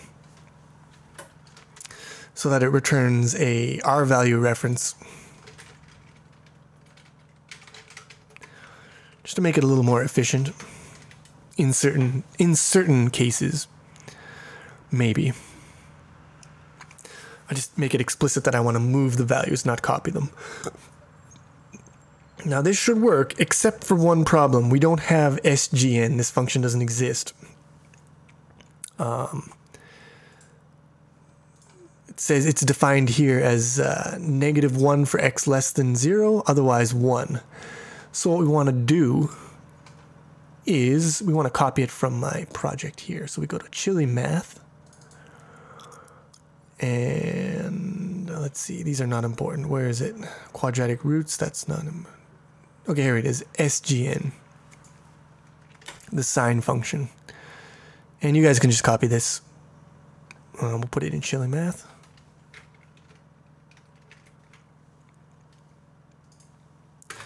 I'll make it match my other stuff. I'll put this one type name.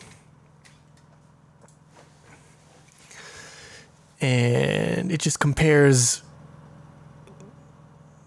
It does some crazy comparing math here. It'll subtract. It's hard to explain how this works. But if the value is less than or equal to 0, this will be true, so it'll be 1. And here, if the value is less than 0, this will be true, so it'll be 1. So if the value is less than 0, 1 minus 1, 0, right? If the value is greater than 0, we have 1 minus, that's weird. What was it again? I'm getting confused. It's -1. So here, if the value is less than 0, we have 0 minus 1, -1. The answer is -1. If it's greater than 0, we have 1 minus 0, right? Because if it's greater than 0, then this is going to be false. 1 minus 0, 1. And if it's exactly 0, we have 1 minus 0, so it's still 1, which is exactly what we want given this definition. And the beauty of doing it this way instead of using an if statement is there's no branching. It's very fast. So it's just a way of writing this function without having to use any branching, which is good. Let's continue. Now we have, wait, why did I do that? Why did I do that too? We want to go back all the way to the year. Where is it? Where's vector? Here it is. Okay. So now this SGN function is defined. Absolute is fine. Okay, this vec2's got to go. It's got to be one of these. I know I'm gonna do all this bullshit, and then it's gonna turn out that for some reason I just can't do it with templates. This has got to be a T. Got to replace this one and this one with T's, and I think that's it. So if the compiler doesn't object, we should be fine. And now we have calculate intersection points, which is what we've always wanted. Let's go to vector entity here. I get the velocity in here. Makes sense, I guess. Velocity times normal.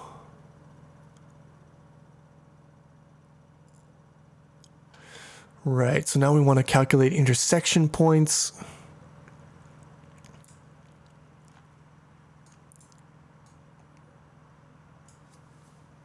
copy that. And that was not what I wanted to do. Let's go to thrust. And let's go to wherever thrust is doing important work, which is in polyclosed, I guess. Yes, there we go. All right. So let's do this. We got to get a vector, fill it up with vec2s, which are points. Could make it constant, doesn't matter. I'll do that. Now, calculate intersection points requires the center of our circle, which we will get up here. Constant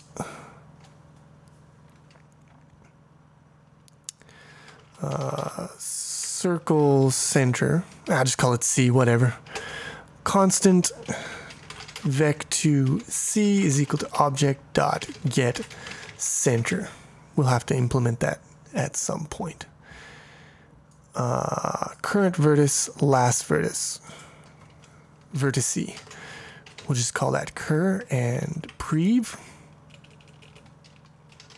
Don't get that mixed, don't get that backwards because that's perv. And what else? We need a radius. So constant float r is equal to object dot get radius. Pre-calculate that. And now we have our vector of points.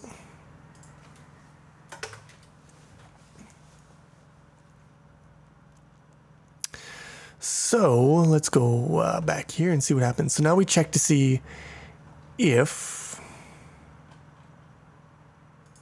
points.size is equal to 2. If it's equal to just 1, then that means we're just touching. We haven't actually collided yet. We're just kissing.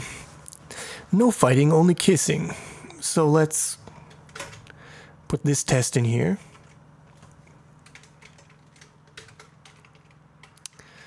And if size is equal to 2, then that means we must be colliding with the line of our line segment. But that does not mean that we're colliding with the line segment itself.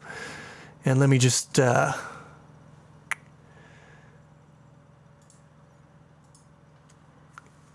elaborate on that idea. Let's say we've got a circle. I'm going to try to draw a decent circle. More this way. Okay, that wasn't too bad. And let's say that circle has a bounding box. So let's draw a bounding box around our circle. That's about right. That seems okay. And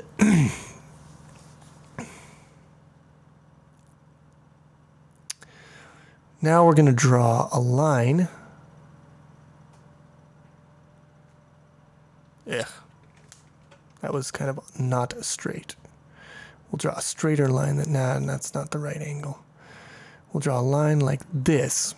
Here's our line segment that we're testing collision with. Now, as we can see, our bounding boxes overlap.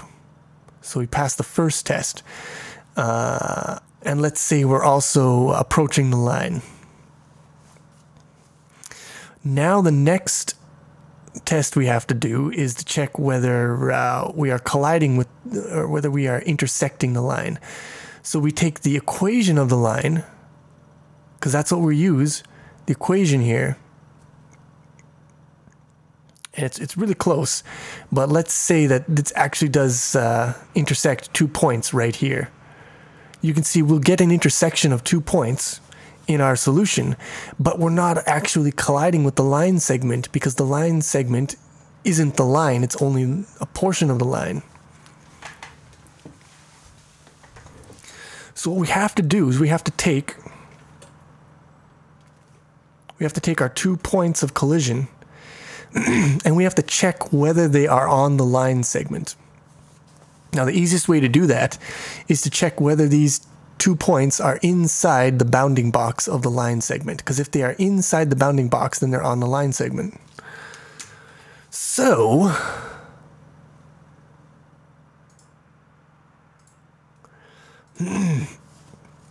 that's what we do here. We calculate two bools to see whether the line bounding box contains 0.0 and 0.1. Now, in our engine here, I don't think we have contains in rect yet. Let's go to rect. Yeah, we don't have contains. So we do inline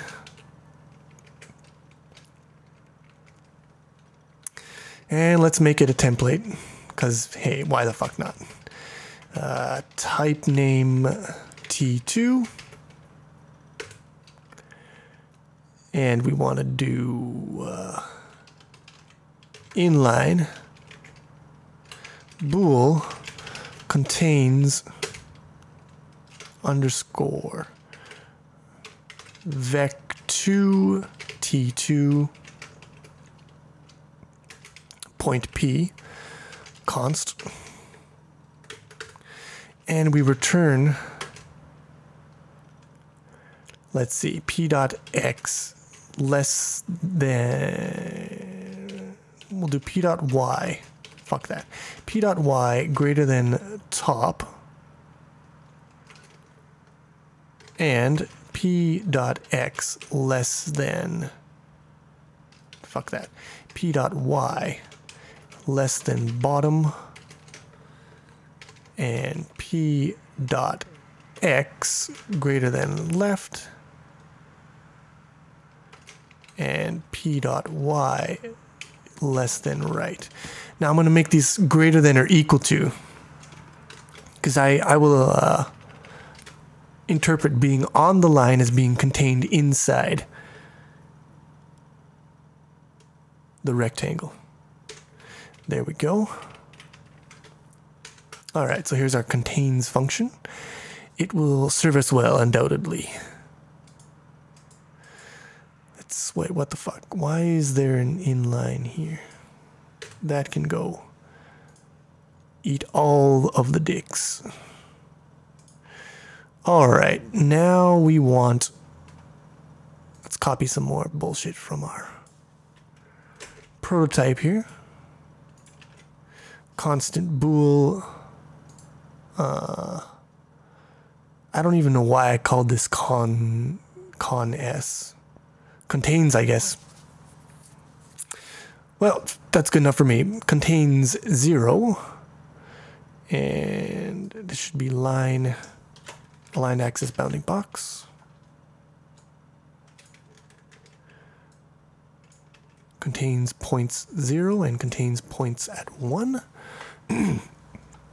So we calculate these two. And for now, let's just say this isn't the right answer, by the way. It's a little more complicated. But for now, we're just going to say that if one of those points of contact or points of intersection are on the line segment, then we are colliding with the line. So we're going to do if cons 0 or cons 1, then we are colliding. And in order to collide, what do we do?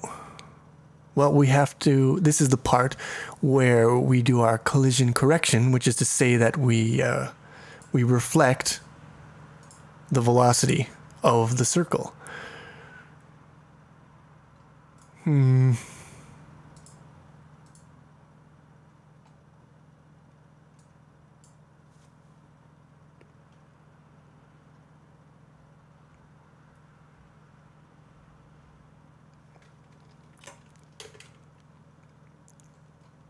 So I'm going to copy that for no good reason. So we need a function called rebound in our collidable circle interface.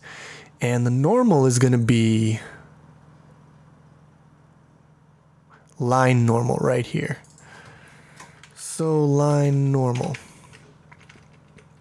And all the circle needs is it needs to know the normal for the rebound, and it can calculate its reflection after that. All right. And here's getting out of this test, getting out of this test, overlap test. And at the end of this,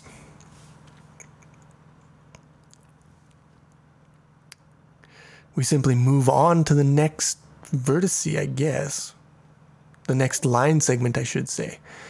Let me just check to make sure we don't like abort. I don't think we do.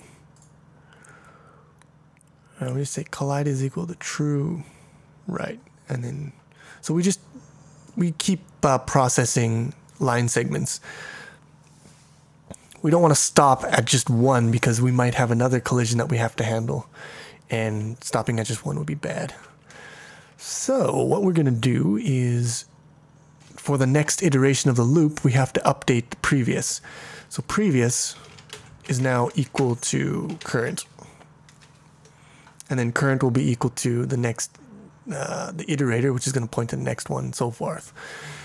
Now we need to implement a couple more functions in collidable circle. We need our get center, get radius, and rebound. So we'll go to collidable circle, virtual float get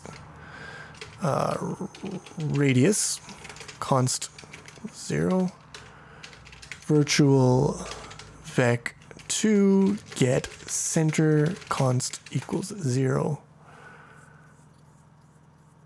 What else? Oh yeah, and rebound. So virtual void rebound float. What do we want? No, it's got to be vec2 normal equal to 0. And it's not constant. This is the only one that isn't constant because we have to, this function obviously changes the state of the circle, changes its velocity to be precise. And I think that's all the interface functions that we need for collidable circle. Now let's go back here. We've lost all of our red underlines. That's good.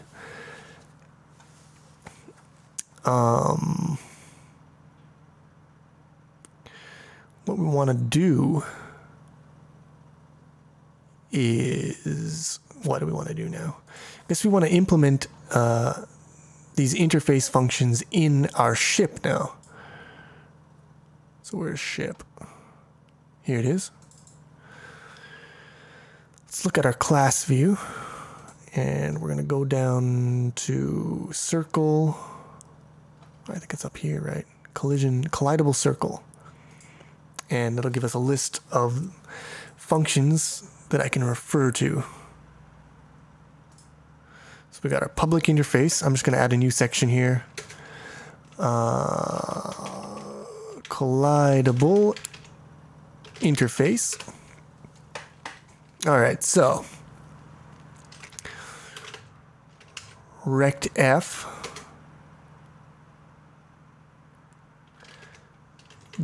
our virtual axis bounding box const override, because we're overriding a virtual function that already exists, albeit a pure virtual, and we want to return a new rectf based on, all right, so this rectf is interesting. It's going to be based on the radius in the center of our circle. So we're going to do it like, how should we define it? I guess we'll just define it by the 4 points. So the top is going to be,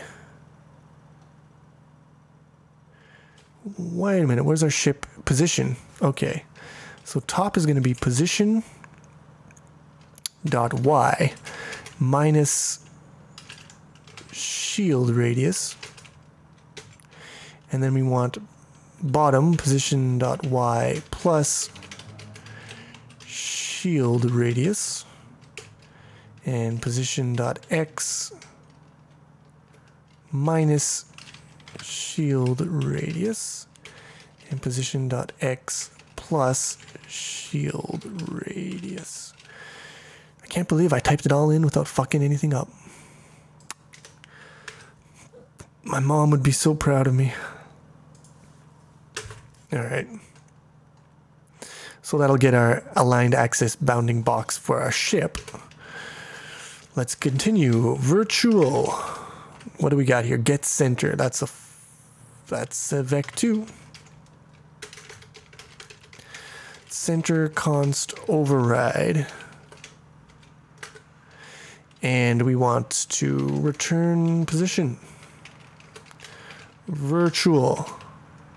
Get radius. That's a float. Const override. Return shield radius.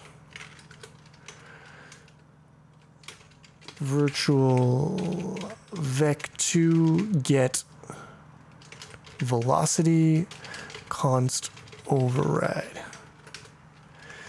Return VL. And last one, but certainly not the least one, rebound. Virtual void rebound vec2 normal override, not constant. Okay, so you guys remember what I told you about stuff? We got our collision surface. We got our colliding motherfucker. We got the velocity that it has before collision. We've got the velocity that it has after collision. We got the normal to the surface. And basically what we do is, if this is velocity v, this is normal n hat, we do v dot n hat to get the projection of this in the normal, and we multiply by n hat again to get the vector in the, basically in this direction. It's going to be this vector here. We multiply it by 2 to double it, and then we subtract, that'll be right here, then we subtract it to get this vector. So we gotta subtract that from v. Very simple. So it's velocity minus 2 times velocity dot normal times normal.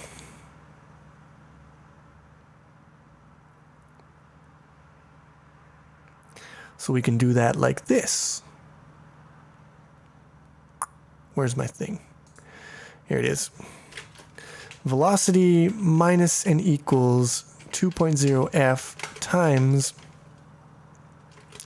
velocity dot normal times, I don't know if this is going to be, wait, times normal. Normal. I don't know if I'm going to allow to, yeah, I can't. It's got to be normal. It's basically the way, I don't have an operator defined for scalar times vector. I only have vector times scalar. So I've got to do it normal times this.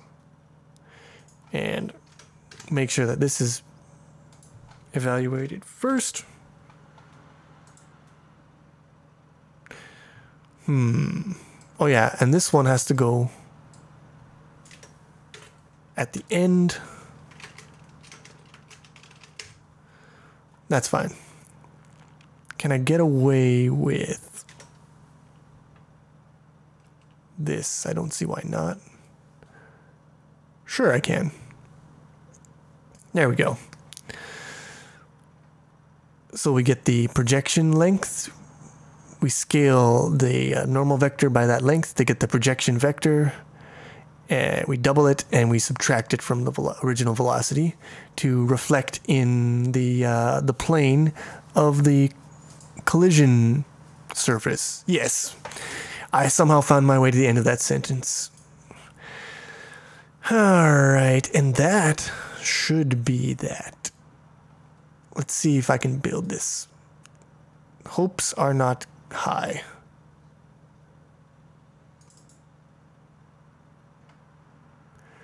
Alright. Binary, no operator found which takes type vec float, or there's no.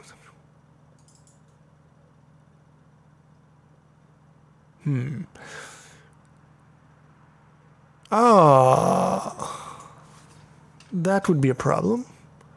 That would also be a problem. Let's try that again. Ooh, we got... Yeah, see, here's the thing about using vectors. Length squared is not a member of vec2 float. Really? Because I'm pretty sure it is. Or wait, did I not put... No, okay, it's lens... Okay, whatever. Fuck you, man. I renamed it. There. Are you happy now? Probably not. There's probably more. Cross is not a member of, right? Because it's cross width, right? Is that what you're going to try to tell me? Why did I even change that? I should have left it as cross. Okay, we got warnings, but I don't like those. Conversion from const int to float. Possible loss of data. Where? I don't see it. Oh, what happened? Come back. Okay, shield radius returns float, but it's in... Okay, yeah, we need floats for this, so we'll convert that. And we'll rebuild it. Okay, now we have something that builds. Will it actually work? That is another problem altogether. I'm going to say no. Even if it works, it's still not going to work properly because I haven't... As I mentioned before, we still got work to do. But let's give it a shot. Now, in order to give it a shot, we've got to actually process this bullshit. So we can update model. We do start watch. We do ship.update. And then we got to do map dot. That's dumb. All right. Okay. We got to go to map. I'm going to add a function here. Void handle collision. Collidable circle and object. And we will call model dot handle collision object. We just pass that along to our internal polyclosed model. Now we'll go back. Go back more. Why? There we go. Now we go to map dot handle collision. We'll pass it to ship because ship inherits from collidable circle, and this should give us some kind of collision. All right, it's time for the moment of truth. How bad is this gonna fuck up?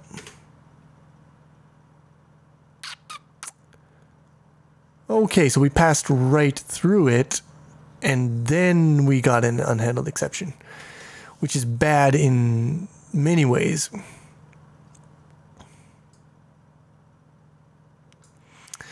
All right, here comes the point in the story when I get to debug. This is what happens when you copy and paste code from one project into one similar but somewhat different project. Or maybe I just typed something in wrong. Anyways, what is your problem here? Calculate intersection points. Points size is equal to 0. If points dot size is equal to 2.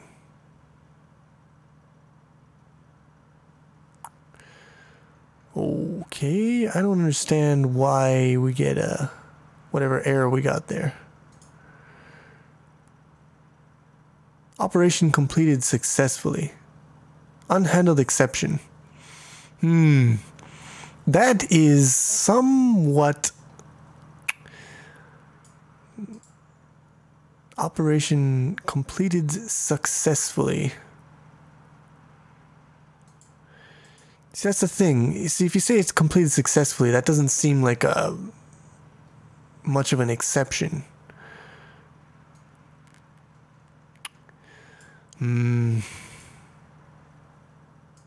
I am very disappointed. Let's put a breakpoint here. And we'll try. Looks like our clockwise and counterclockwise are backwards, first of all.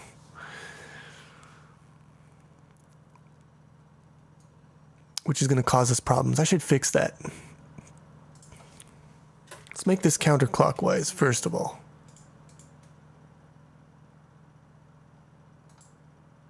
Alright, now we're going to try this.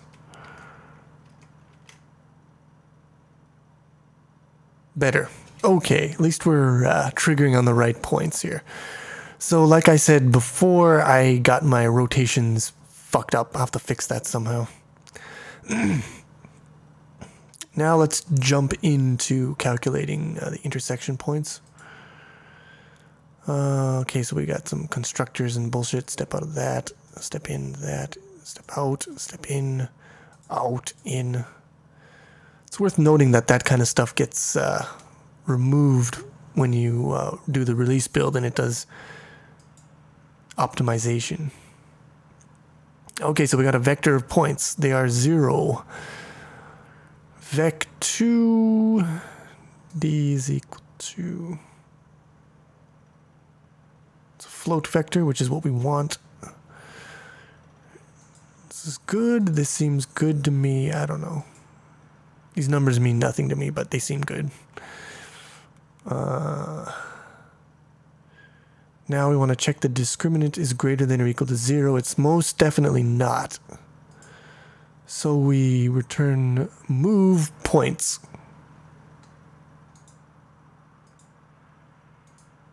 And that somehow doesn't make our compiler happy at all. Axis violation writing location 0, 0. So perhaps my understanding of how the move works is not the greatest.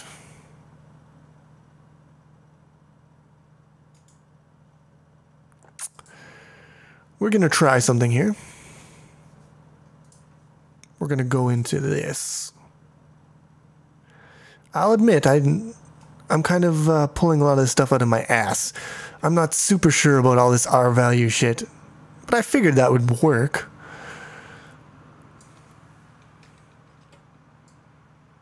I guess the problem is you return an R value reference to this thing, but this thing gets destroyed.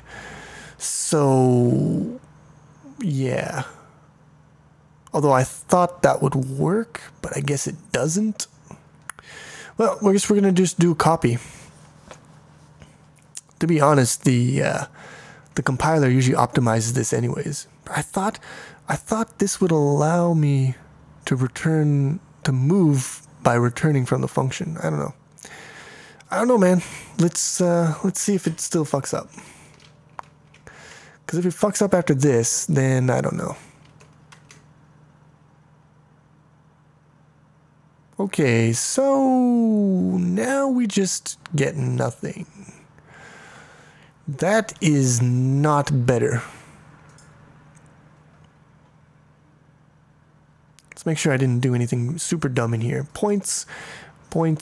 Okay, lots of points. All right.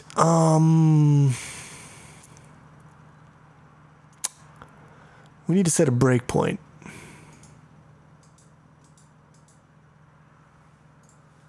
Chili needs a breakpoint right here. And let's go.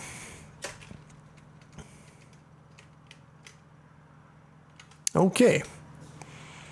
So points is equal to 0. That's fine because the first time we're probably not gonna. That's just when our aligned axis bounding boxes have overlapped, and we're not gonna get into it yet. And size is not equal to 2. So we continue. Let's continue to the next time when we get a.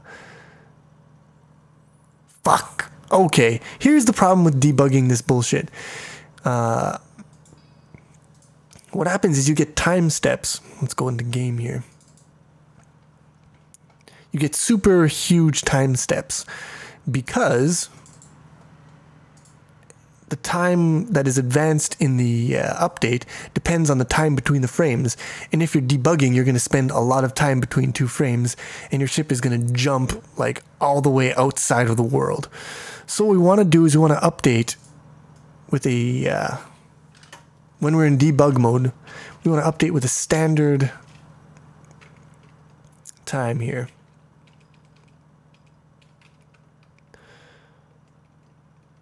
Let me just see if I can do this.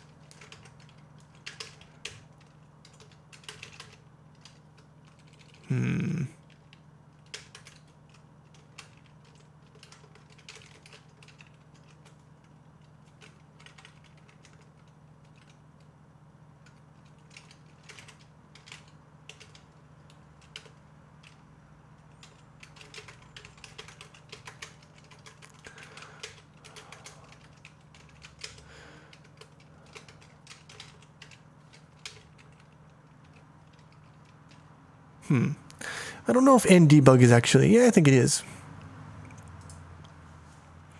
So if we switch this over to release, we see that this becomes active. Now if we switch it to debug, this becomes active. A little bit of preprocessor bullshit. I don't like putting the preprocessor in here because it makes everything ugly, but meh, I'll do it anyways. Okay, and then we just put DT in here. Okay, let's try that again. All right, so we go in here and we continue.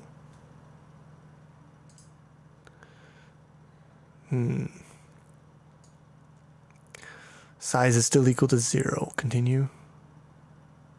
Size is equal to 0. Continue. So our ship is moving every time. Ship is moving, moving, moving, moving.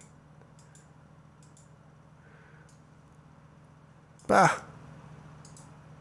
Ugh. We are super in there and still we're not getting our intersection points. That is disheartening, to say the least.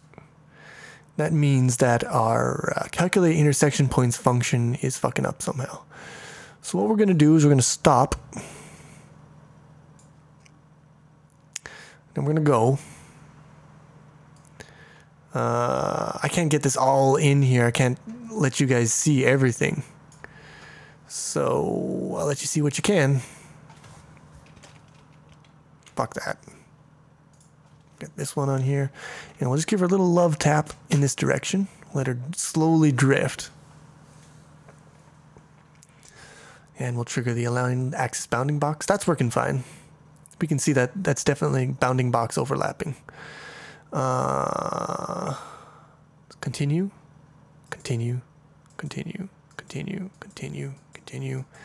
Yes, get closer, get in there.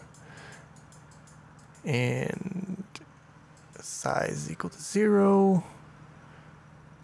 I should put this here.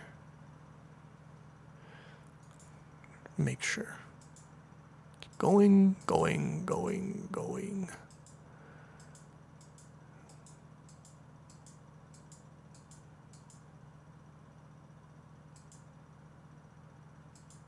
All right, so we should definitely be over. Oh, we got size equal to 2.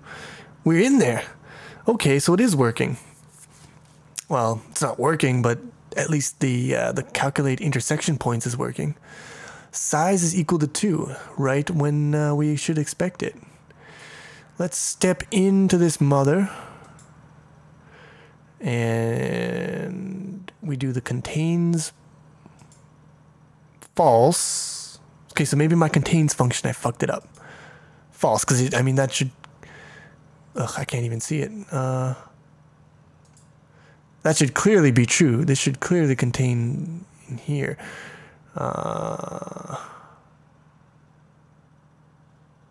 Line AABB dot contains, yeah. Unless the points themselves are somehow wrong. So let's look at points.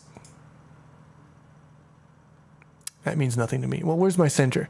Center is at 2301, 2346. That seems right.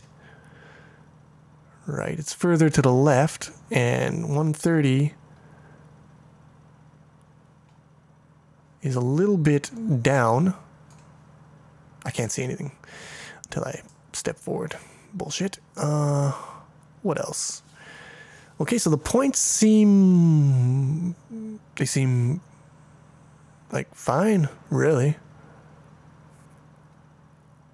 4.6, 4.2, yeah, they seem normal.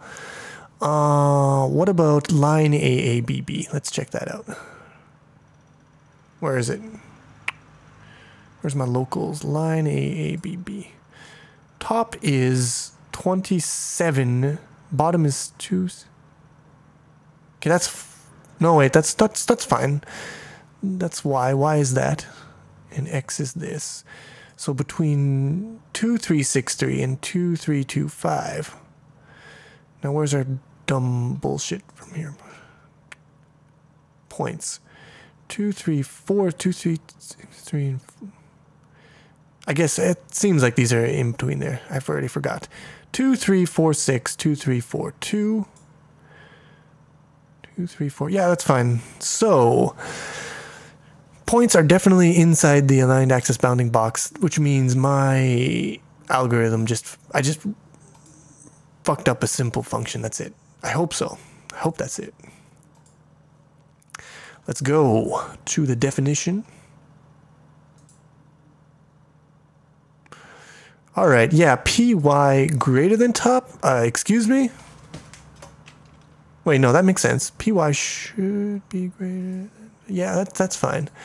And point Y less than bottom. Yeah, that's fine. Greater than left and less than or equal to right. Okay, so this is a Y, and that should definitely be an X. That's probably going to be what was fucking it up. Just a random guess here, people, but it seems plausible to me. All right, let's try this again.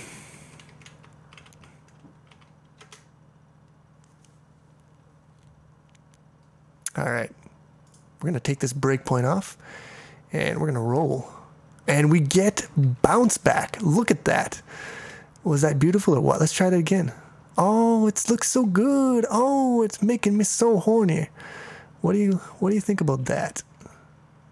Do you think we got a little bit of physics going on here? I think so. But our jobs are not yet done. You might be thinking, man, this looks pretty good to me, Chili. I think this is mission accomplished. Put up the banner, get on that aircraft carrier. But no. I'm going to show you why this is kind of fucked up as soon as I can get my ship under control here. Let's see if we can hit this thing at the very corner. Wait, that actually worked, which is kind of bad because that ruins my whole... It's kind of hard to tell, actually. Let's see if I can... I got to get it at like a weird angle to show you. Unless something is wrong with my thinking and it's actually totally fine, in which case I'll be fucked. All right. I need to get at a good corner like this one, and I need to get it at just a perfect angle. No, that didn't help. So much fucking around. Video is already super long, so why don't you just fucking give me what I want? Yeah, did you see that? Did you see that? Because that was what I'm talking about. So basically, let me explain it here. If you didn't catch that, then you just rewind the video and look at it again, because I'm not going to try to get that phenomenon to occur again, because it'll waste a bunch of time. And time is money. And money is the root of all evil, and you know the rest. Misogyny. But I joke. Let's get back to business. So what happened there? What went wrong in Chili Land today? This is getting to be a fucking long video, man. But we gotta soldier on. Ain't got no time. So here's our thing. And you can tell the video's getting long because I'm getting super articulate now. Our thing. Real specific, like. Okay, where's a fucking... There it is. Okay, so here is a circle. That's not even close to what a circle should be looking like. And... Okay, that's good enough. And we're coming at it like this. I want to disable snapping because that's pissing me off. Anyways, we're coming at it like this. And we're just glancing... Oh, this fucking circle is so ugly. Okay, I'm sorry. I have to make a good circle. It's time to make a circle. Remember 3.14159. I can't remember the next. Maybe it's a 5? Wait, no, there's already a 5 in there. I think it's closer. So we're coming at it like this. Now, if we glance it, we should expect, if we take a glancing blow here, we should expect to hit it like this and come off maybe a little bit this way. So we come at it like this, do a glancing blow, and then we come at it like this. But what we're actually doing is we're hitting it on a glancing blow, and then we're coming off like this. The reason is we're using this normal as our reflection. Whatever. We're using this normal here as our reflection normal. So no matter how we hit this line segment, we're always going to reflect like this. With this normal. And that's fine if we hit it anywhere from here to here. That's not a good explanation.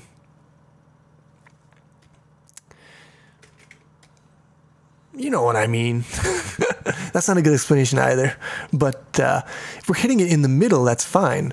But if we hit the edge of it, we're no longer colliding with a line segment. We're actually colliding with a point.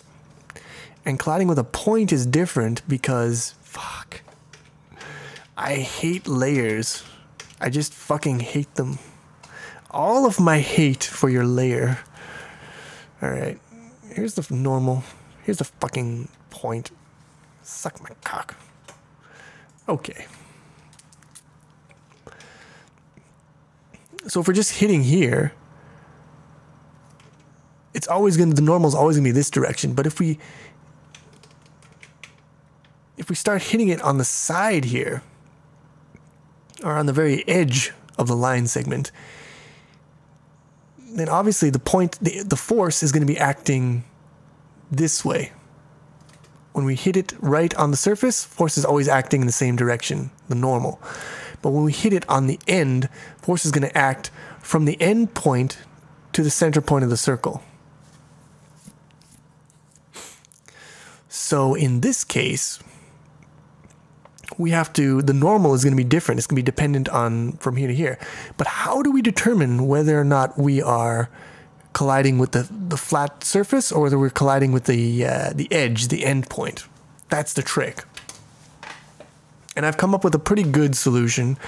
I haven't actually proven it out to be 100% accurate in all cases, but from what I can see from a lot of eyeball testing, I haven't seen it do anything really dumb.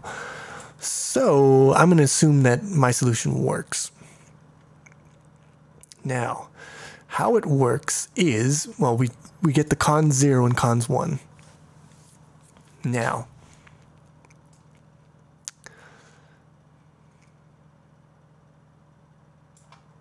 to determine if we've collided with the end with an end point, we do this test. we check if, first of all, if cons 0 is not equal to cons 1, meaning false true or true false. Now, what does that mean, even?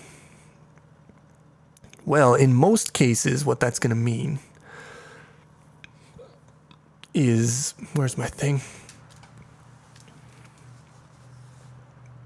Here's our line segment points.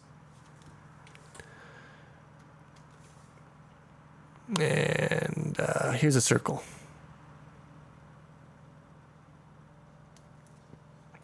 Here's another circle. Right? Here's the actual line. I'll just extend it here from the line segment. Now, cons 0 and cons 1 mean that both points are on the line segment or are off the line segment. So if they're both true, then that means that both points on the line segment. If both points are on the line segment, then we've definitely collided with the surface and not with the endpoint. That just makes sense to me. However, if one point is off the line segment and one point is on, then we have a situation where it's quite possible that we've actually hit the endpoint. But that's not total proof. I mean, you could have a situation like this, where one is just barely off and one is really on, and that's probably going to be a face collision, not an endpoint. So how do we determine whether it's face or endpoint? What I do is I take the midpoint of these 2 points and I check to see if that midpoint is also on the line segment. If the midpoint is on the line segment, then I just say, yeah, it's probably a face collision. It might not even always be true. There might be certain special cases we hit it at the right angle from the right position where you can get a wrong solution there. But it's right enough of the time to make it not really matter. At least that's how I do it. So we just check to see whether they're different and whether the line bounding box contains the midpoint between our 2 points of intersection. And if it doesn't contain the midpoint and it contains one point but not the other point, then we say, okay, we are colliding with the end point, and we do endpoint collision. That's what this is. This is all endpoint collision. And here, if either of these are colliding, then that means that we're doing, what is it? We're doing collision with the face. If one or the other is colliding. Because you have the case where one is colliding and the midpoint is also on the line. So, or you have the case where they're both colliding. Now, if you have the case where neither of the points, the intersection points, are on the line segment, false, false, this will be false, this will also be false, and you'll just have no collision. So, now that my throat is getting incredibly raw from talking for so long, water time. Let's copy over this code, and then I will we'll fix it up, and I'll explain as we go along, because there's still a little bit more to this whole rigmarole. So we're going to copy, we'll paste this into here, put that in there, and you guys can, you know, pause the video and, well, I guess you don't want to copy this because I still have stuff to do, but you get the idea. Okay, so we got, first we check to see if it's basically an exclusive or, right? This one, but not this one, or this one, but not this one. Both of them being true is not going to satisfy, and both of them being false is not going to satisfy. And that's fine. Now here we need to rename line aligned axis bounding box dot contains, and I do have that function. Points 0, midpoint 2. Okay, so there's no function midpoint 2. Let's see if I just renamed it. Let's see if I renamed it to midpoint, because I might have done that. No, I didn't. Okay, let's go to vector. And did I not? Midpoint width, whatever. Why did I even bother renaming this shit? I don't even know. Sometimes I do not know what's going on. Okay, so that fixes it. Fixes this. So now we get the midpoint between our 2 points of intersection. We check that it is not contained in the aligned axis bounding box. And if it is not contained, and if this is also true, then we're going to do our collision with an endpoint. So first we need to define some vec2s, D1 and D2. What are they? These are, let's diagram this because it'll be better. All right, let's just get rid of these layers. Start with a fresh slate. And I'm definitely going to go, I might be able to make it within 3 hours for this video, but it's going to be close. So we've got point here, point here. We've determined that we are on an endpoint here. Ugh. Wait, that's no good. That's better, I guess. Here's our points of intersection. Here's our midpoint, which is just outside of the whatever. I don't want all those dumb points. Here's our midpoint, just outside of the line segment. Here's the center point of our circle. Now D1 and D2, fuck that, are going to be vectors from the center of our circle to our vertices, which are the endpoints of our line segments. So going back here, D1 and D2 are just this vector and this vector. And we create these vectors, and then what do we do? Go back here, and this is wrong. It should be previous and current. And then we get the squares of the lengths. And this is going to be len sq because I'm retarded and I renamed it for some reason. Length squared.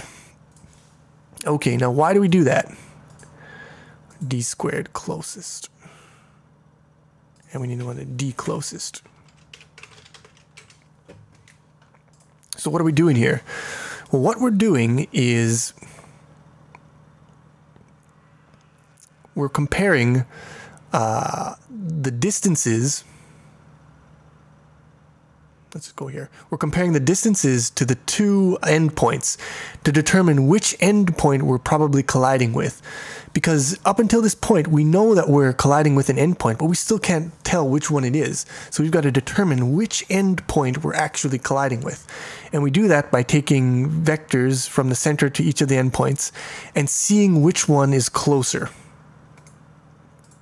And if we do that, there it is. If we do that,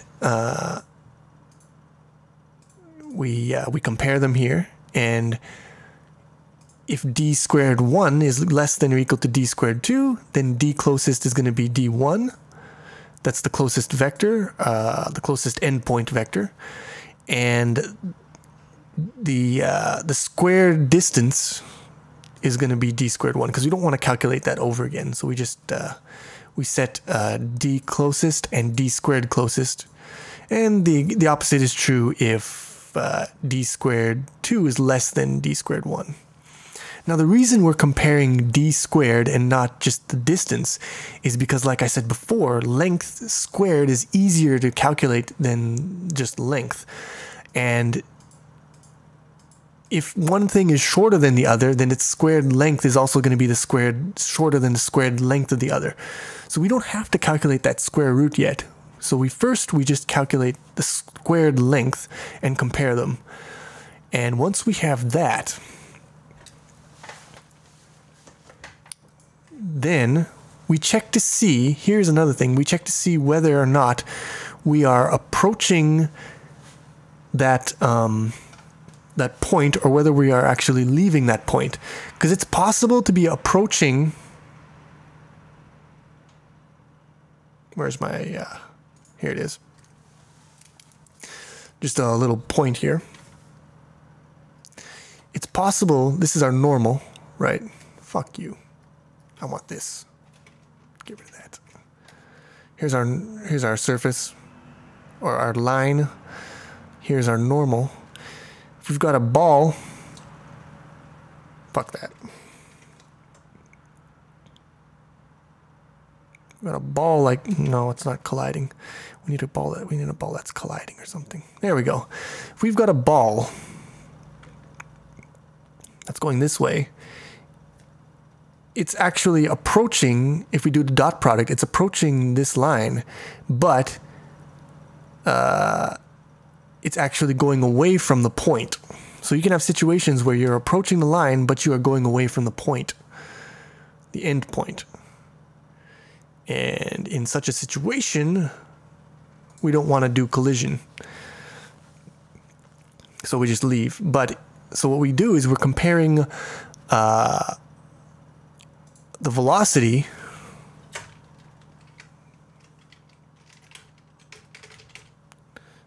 the velocity of the object. We're doing a dot product with the velocity of the object and the vector, the position vector, displacement vector from the object to the end point. And if it's less than 0, then again we are approaching the end point. And if we are approaching the end point, then we want to call a rebound, and it's going to be, the normal is going to be just, where is it?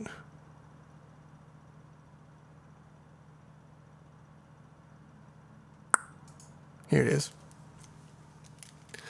Actually, I guess I fucked it up. Looking at it now, it looks as if the vectors are going in this direction, which makes sense.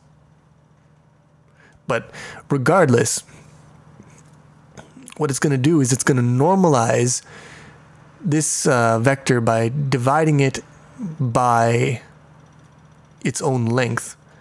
Or no, wait, it doesn't divide it by its own length. It's going to square root it to get the length, because right now this is length squared. It's going to square root it, and then it's going to divide by that square root and to normalize it. So we get a vector that is of length 1.0f. And it's going to return that as the normal for rebounding. So if you're just grazing this one, the vector for rebounding is going to be in this direction, the normal, instead of being in this direction. So assuming that your velocity is going this way, it's probably going to end up going, I don't know, maybe this way. I can't tell. But anyways, if it was using this normal, it would be going maybe more like this way or something. I don't know. Fuck it. Fuck it all. I'm getting tired. I want to be done this explaining shit. Alright, so we don't need to return true or false. I think. I could be wrong.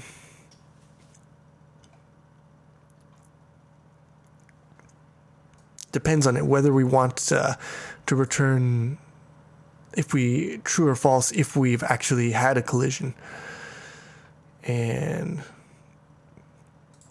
this is just the case, like I said before, of if we're colliding with the thing itself. So we just do what?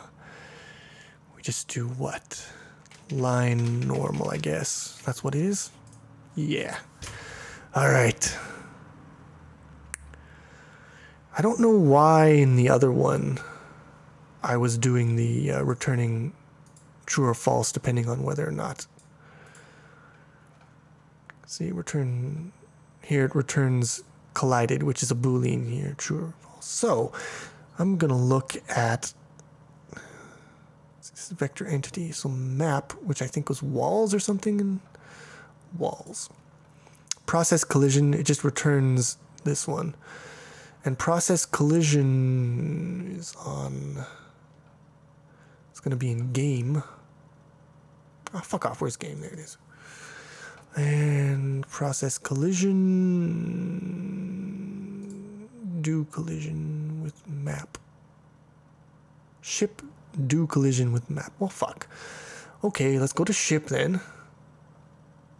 Why did I do it this way? I'm not going to do it this way this time. And where's do collision? Where's fucking do collision? There it is. And it just calls process collision on this, and it ignores the return value, which means that we don't need it right now. We can add it later if we want. But this is going to be our function.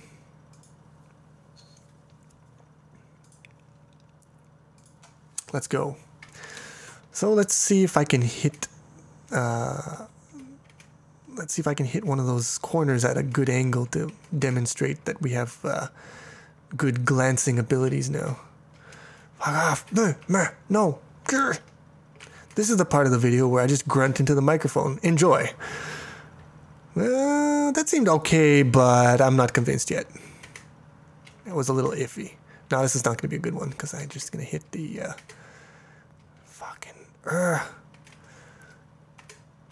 I could like just set up a good position for this, but I'm not going to do that. This is not going to be good. Yeah, that wasn't a good one. Come back. Okay, now we're just going to bring her back this way. Just not get, no, it didn't. Ooh, I didn't want to do that. That's not good. It doesn't feel good. It feels the opposite of good. Oh, mommy. Now I'm getting frustrated. Okay. In a video that cannot afford to be any longer than it already is, I am fucking the goat on this. Fucking just let me... Oh, there we go. Okay, you saw that. That was a glancing blow, and it was handled very nicely by our routine. And that's it. That is all I have today. I am spent. I am beyond spent. So yeah, now we have to look into possibly maybe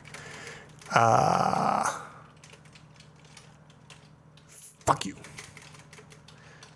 Fix counterclockwise, clockwise, but I'm probably gonna forget because that's what I do.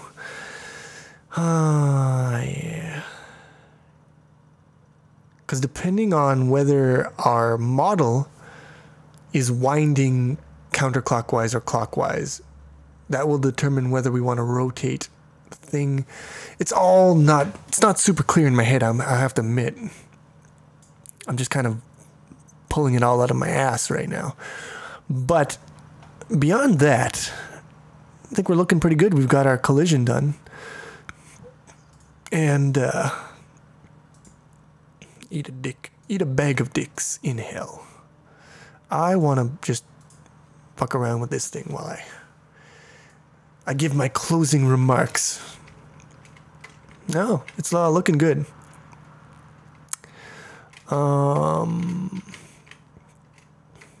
And we can get pretty good speed. There's obviously going to be, if you can, what's the word I'm looking for? If you can travel more than the diameter of the the diameter of the shield in one time step, you'll be able to tunnel through walls. And that's a bad thing. But all you have to do is just limit your game so that it... limit the top speed of your ship so that doesn't become possible. That is an incredibly fast speed anyways, so it's not a super big issue. However, you compound that with the fact that the frame rate is variable depending on performance and issues like that. You have a recipe for some tunneling and some shenanigans. Now there's ways of fixing that, of course. There are better ways of handling the variable frame rate and so forth. But for what we're doing right now, it's fine. It's fucking fine. Let's not worry about it so much. Yeah, so next thing we're going to be doing is, there's just too much wireframe. It's hard to it's hard to visualize the walls and everything. What we're going to do, let me show you. I'm going to show you my prototype that I'm working on. Let's see if I can get this done. We're going to make the walls more solid. And to do that, we're going to need to draw triangles and shit. There's a whole bunch of shit we're going to have to do. But that's what I want to do, because I want to teach you triangles, because triangles are another stepping stone on the way to 3D. So wait, what the fuck is this? Okay, I just opened the exact same project. Fuck that. Here is my good stuff. Alright. So here is what I'm got going. And some of this stuff we might not get to depending on you guys, but you can see we have the solid walls here. The blur effect is not something we'll be doing next lesson. That'll be later if you guys want to go that far. But, or the bloom effect, I should say. But yeah, we're going to get the solid walls is going to be next lesson. And that'll make it easier to visualize the world. It looks nicer with solid walls, I must admit. Solid ship, we'll have to wait, because that's more complicated, actually. But no, we'll work on... we're going to have to be able to draw triangles, and then we're going to have to be able to generate our walls from our list of vertices. Generate our triangle solid walls. Whatever. My throat is really going to hell right now. But that's what we have. Let me show you one more thing. What I showed you right now is my SSE optimized bloom thing, which is not actually finished yet, but I have an unoptimized version that has other features that are enabled. But I gotta go to branches, and I gotta switch to Starfield, which won't let me do it because I have to commit. So let me go home. Let's go to changes, and I guess I should commit. Wanna switch, bitch. There we go. Now I can go home. I can go to my branch, and I can switch to Starfield. And if this doesn't fuck up, I can show you pretty stars. So here's same thing, only without the optimization. And I've added stars, parallax scrolling stars to the system, which is kind of cool. More or less the same. I think I turned down the blur factor on this one a little bit, but you get the idea. So yeah, that's just some stuff that we might get to, stuff that we will get to, stuff that we probably won't get to, depending on factors. But for now, we have successfully conquered the world of collisions, and we are ready to, I don't know, do stuff. Do some more. Use it. Now I'm just parroting phrases from Two Best Friends. So I guess it's time for me to say goodbye. And I will see you guys in a week or so, or maybe a couple of weeks, depending on stuff. If you want to see me faster, click the like button, because that motivates me. Hint, hint. Anyways, later.